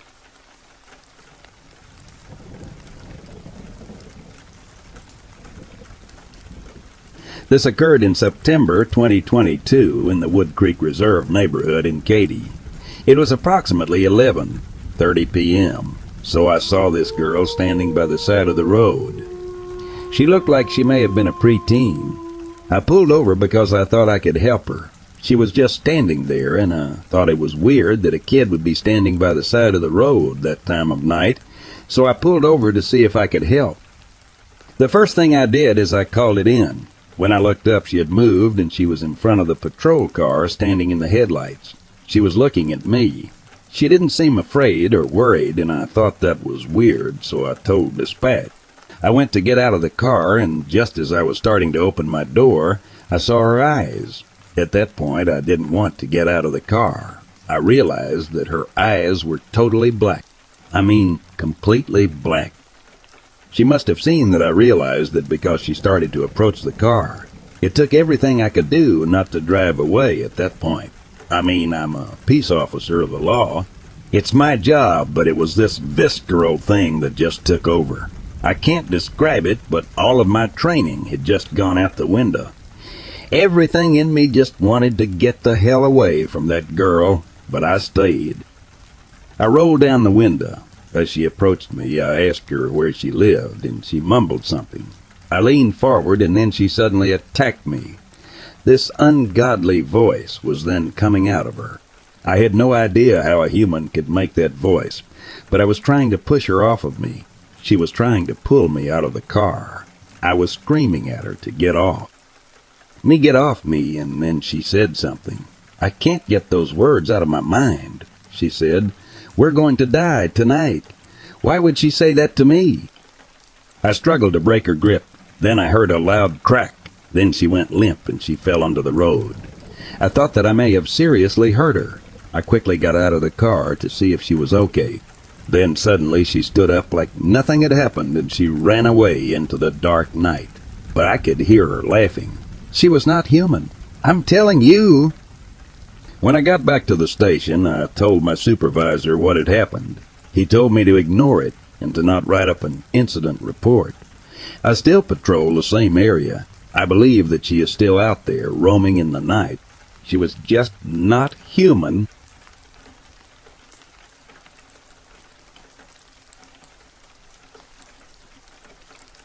These incidents took place during my childhood years up until the day I graduated from high school in La Crosse, Wisconsin. We lived in an old 3-story brownstone apartment building with a basement apartment. The whole building was owned by the family. Initially, my grandmother's sister lived in the basement with her family, and her 2 brothers occupied the 2nd floor. My family was on the first main floor, and my grandmother was on the 3rd floor. She believed in the superstition that if you moved down a level, if you lived in an apartment, you would soon die. She continued to climb the 3 flights of stairs, even though she was very arthritic. As the years passed by, her sister and her immediate family eventually moved out, and the 2 brothers on the middle floor passed away. The basement level was now empty, and my mother, father, sister, brother, and I continued to live on the 1st floor. The 2nd floor was empty, and my grandmother still resided alone on the 3rd floor. There was never a thought of renting the vacant rooms. On several nights while we were asleep, out of nowhere the front door would slam, waking everyone up. After a few seconds there would be footsteps moving up the metal stairs, followed by footsteps shuffling and creaking above us on the 2nd floor. My father would jump up and rush to see who broke into the house. No one was ever there, of course, and things would be quiet again for a few weeks, and then it would happen all over again. The apartment was usually cold and drafty, so we would all stand next to a wood stove in the pantry because it was our heat source. On several occasions, we would see a faint apparition of someone walking towards the stove. Once in a while, we would think someone had come home and would say hello, only to be greeted by nothing. When I turned 10 years old, my mother was sleeping on the 3rd level to help care for my grandmother. My mother recalled one incident when she woke and saw me standing beside her bed. She asked what I wanted. I turned, walked away, and disappeared. There was another incident where she rushed out of the bathroom on the 1st floor and was frantic because she heard her mom scream for her. My sister and I were shocked because we didn't hear anything. On another occasion, my grandmother's aunt had been sick and was in the hospital. We were driving home, and my mother was resting her head against the window when suddenly she rose up and shouted, "Oh my God, Aunt Jane just died. I just saw her face." My father looked at the clock, and it was about 7 p.m. When we got home, the charge nurse was calling to let us know that she had passed away at the exact time. The most memorable incident happened when my brother and I were talking about the weird stuff that occurred in the house over the years. I said, "Yeah, like the old guy who used to watch us sleep." I was sort of half joking, since I wasn't sure if he had ever known, since it was never brought up between us. He turns and answers, "You mean the guy that stood behind the dresser in the living room, who leaned over with his hands behind his back." As he was talking, he duplicated the way the apparition moved exactly. That really freaked me out.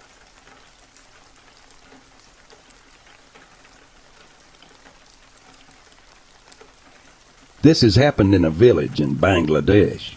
Basically, a 13-year-old girl apparently met a figure while going to the toilet at school. She then started to talk to herself, got sick and body bloated up within 3 months, then died.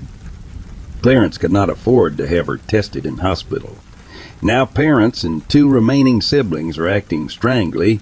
Both siblings are also sick, saying they all will also go, telling all visitors to get lost. Basically, the family lives next door to our family home. Money has been offered for hospital treatment. Thought I would share. This is second-hand information which my mother got. I personally think a supernatural entity caused this in first place. Will provide update if possible. Thought I would share my first post.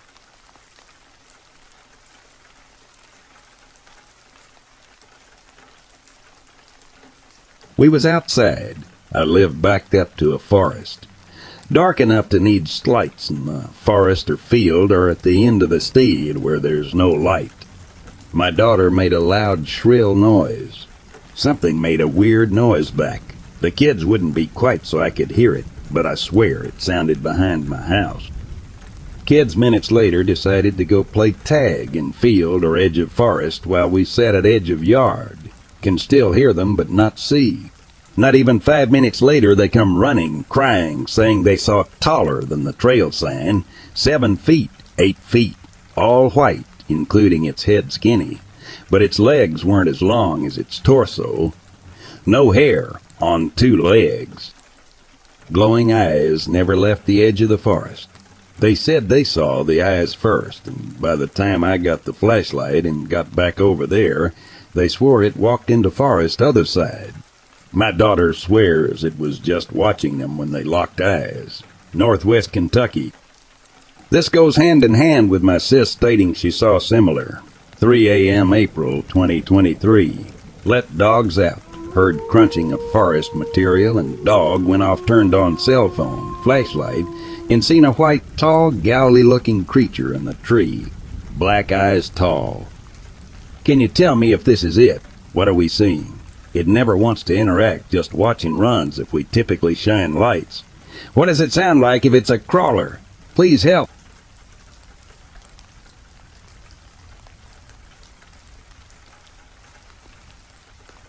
I was walking with a dog in the woods of Connecticut, and we were standing basically still as she was sniffing around. About 50 feet from the trail, I hear a lot of ruckus, like a lot. My first thought, what a mountain biker, but I don't believe their trails run along where I was. Then high schoolers hanging out or something, but this was during school hours. I kept looking in that direction like an animal on alert. I saw something white. I saw no other color. Nothing of definition, but it was solid. I'd say a little bigger than me. I'm 5'6", 100 pounds. And it moved quickly from behind one tree to another closer by me. I was in army green, so my thought was, it was a lot easier for me to see it than it to see me. But that kind of movement is deliberate in my mind. Then I heard the noise, maybe 75 feet to the right. After that, the noise stopped completely, and I was thoroughly scared. Like, stop. I was mostly scared because it seemed so unnatural, and if it was human or animal, I'd think my German shepherds would noticed it way before we heard it. I've heard of people doing witchcraft in the woods the next town over. I've always seen a lot of cairns there, and today a gnome statue sitting on this big tree root overlooking the water. I'm sure it was nothing, but my brain definitely picked up on it. What could it have been?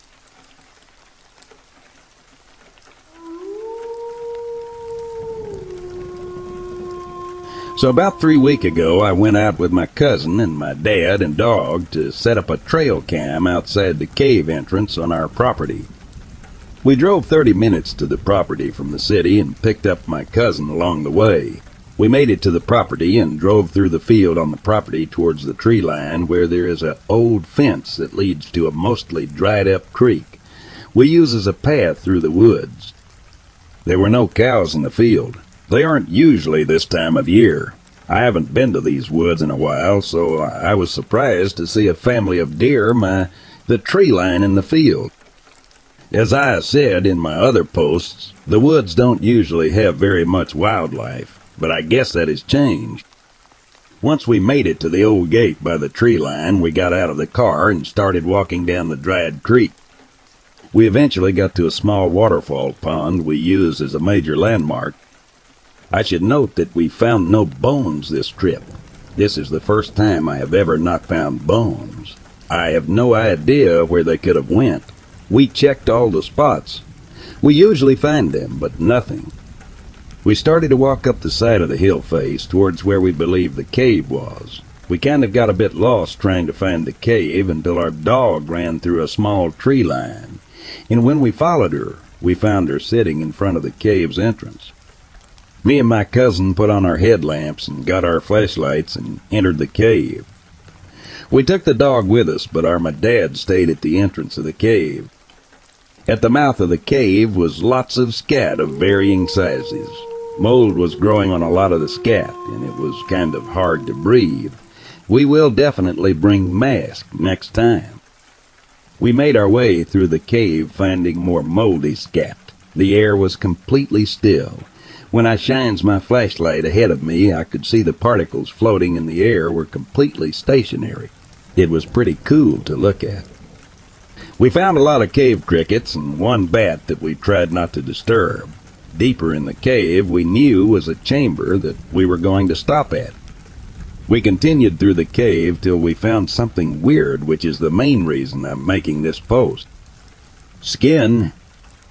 On the floor of the cave was a tattered, warped piece of raw hide or some sort of leather.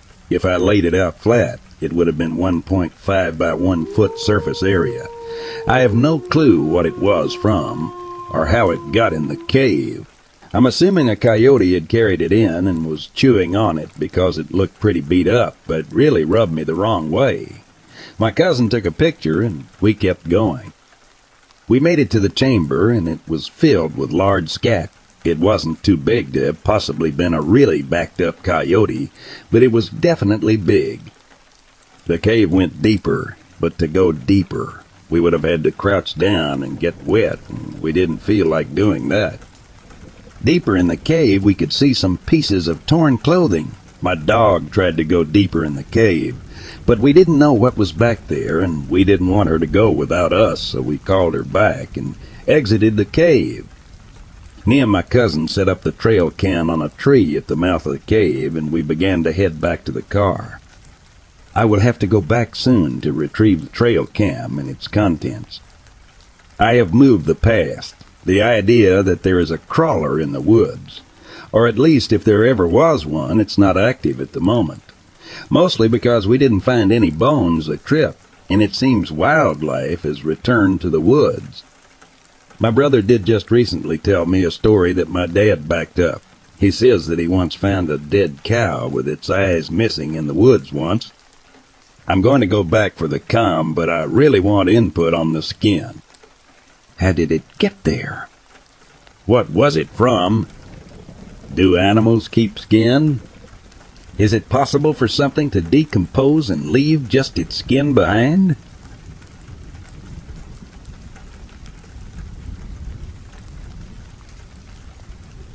So, I was driving down a 2-lane freeway with my partner around 11 p.m. There was a field to my right that I was very dark and further down the road. The field connected with a river. There was a bridge to cross the river and down in the roadside ditch.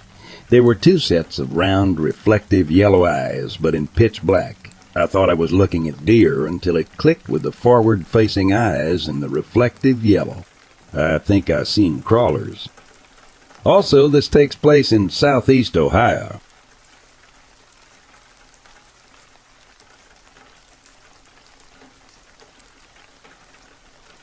I live in Florida, and although I've traveled a bit, I always felt this is home.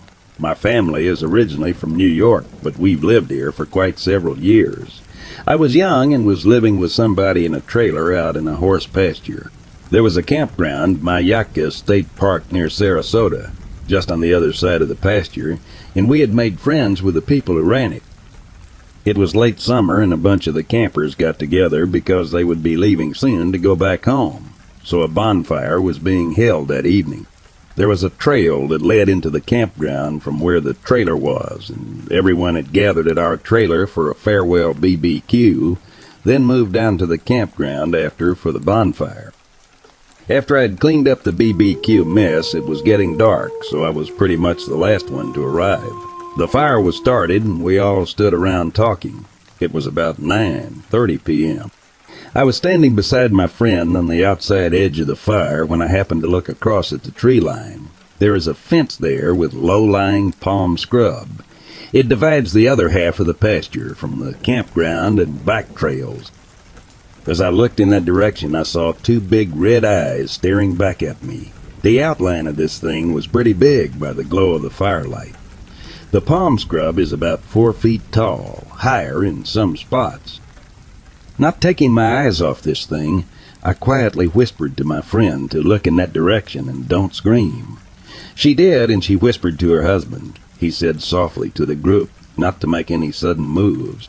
We were talking softly and alerting everyone in the group about the red eyes, and everyone looked and saw what we were seeing. There were 8 of us all totaled. My girlfriend's husband returned with a flashlight and rifle in hand. He handed the flashlight to my friend and told her to shine it at whatever was in the scrub. When she did, this thing stood up and made a growling sound. My friend's husband then shot at it, and it screamed like nothing I had ever heard before. It took off into the brush, and everybody, except me, in the group ran to get flashlights and whatever to arm themselves with. My friend and I were told to stay by the fire. About that time, we heard the horses screaming in the pasture, and they hurried to the field. After a while, they all returned. They could not find anything and would resume the search at daylight. The next day, blood was found at the fence area, and a horse was dead. Its neck was broken, and its body was badly ripped apart. Searches were continued for a couple of days, and no one spoke about what happened. After several things happened where I was staying, we left. This was not the only time I have encountered a large red-eyed being. I believe this was in fact a skunk ape or Bigfoot that after being shot had purposely killed that horse. I have on another occasion encountered one again at night, which chased me through the woods while walking home from my friend's house. I had not known at the time that a body was found in that area and that the arms of that poor soul were torn from their body. I was lucky.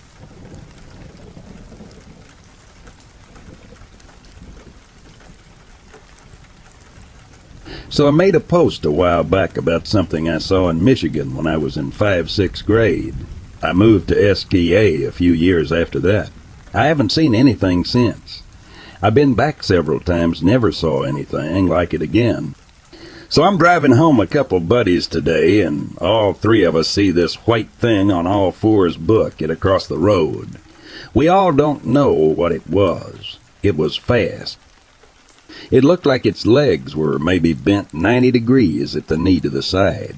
It was all white, no idea if it was fur or skin.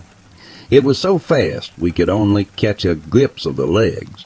I damn near hit the thing with my car. We were all a bit spooked, but we were trying to think nothing of it.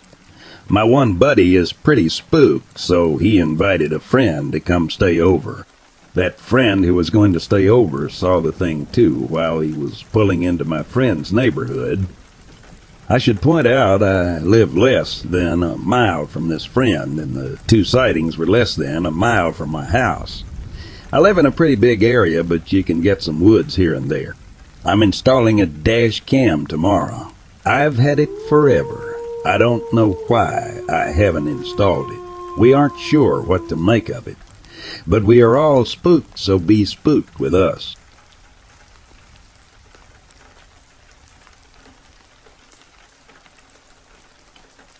The neighbors. I'm not sure if this is where I should tell this story, but I guess I'll start somewhere.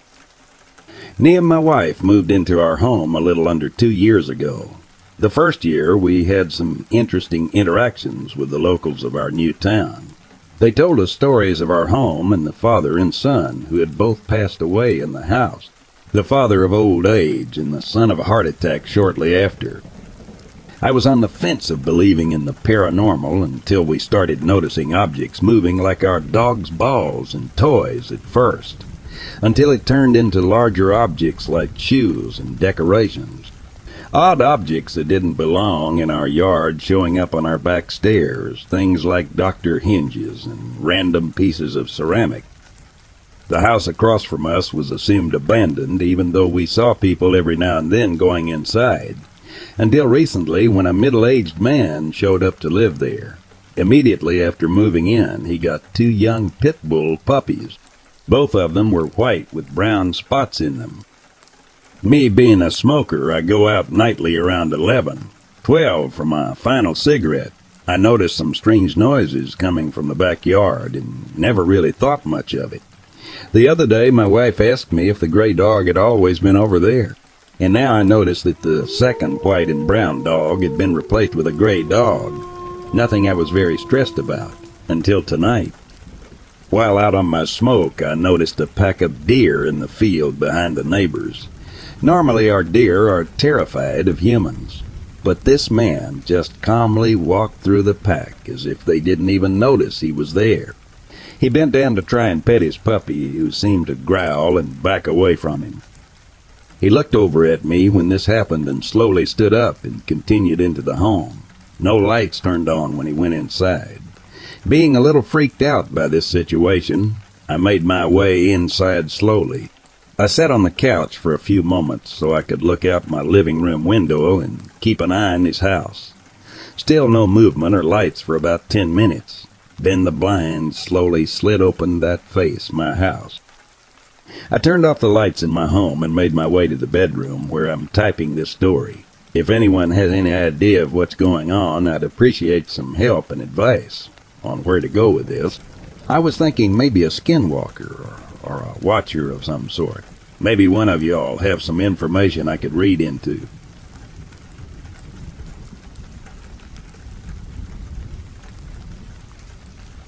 I'd like to share these stories because it has always bothered me that I have not found an explanation for what I've experienced. About 6 years ago, I was living with my mom in a house built in 1914 in the city of Redondo Beach, California. It's a bit of an outdated house, but the yard is huge and the home is cozy. When we first moved and my sister heard a little boy whisper in her ear, "Come play with me," we brushed it off and told her she must have been dreaming. However, my mom later experienced countless encounters with said little boy as well. Incidents were so far apart we kept brushing them off as half-asleep, daydreaming nightmares. Until one night I experienced something that didn't let me sleep for days. I got up to use the restroom around midnight. The bathroom door was cracked open and I could see through the bathroom mirror that my sister's boyfriend was standing behind the door. I awkwardly waited for him to get out since he was taking too long, and I really had to go. I even began asking him if he was all right. I could see him clear as day, not moving. I then switched on the actual light. We had a night light in there, and there was no one in the restroom. I used the bathroom in shock because I convinced myself I was imagining things. Went back to bed and laid there frozen. A few weeks went by, and then again I got up around midnight to use the restroom. This time I saw my 6'1" little brother standing behind the door with his gray sweater he just got for Christmas and his fresh haircut. I knew he was trying to scare me. I mean, come on. It's my little brother. I start yelling at him to stop and get out now. He doesn't respond, so I say, "That's not funny," and push the door all the way back. The door didn't hit anyone. This time I screamed and ran back to my room. I began to pray. I knew this time I 100% was not imagining anything. After I prayed and put a religious verse under my pillow, I never saw anything again. Not sure if it worked or it was a coincidence, but a year later I moved out. My mom still lives there. We recently celebrated my son's birthday at the house. It was dark and we were picking up the trash when we hear a little boy outside the gate saying, "Mommy, open, Mommy." We run as fast as we can to open, because we think we locked my 2-year-old nephew out of the yard. When we get to the gate, no one was there. My nephew was inside safe and sound the whole time. Thanks for listening. Hope to see you tomorrow, son.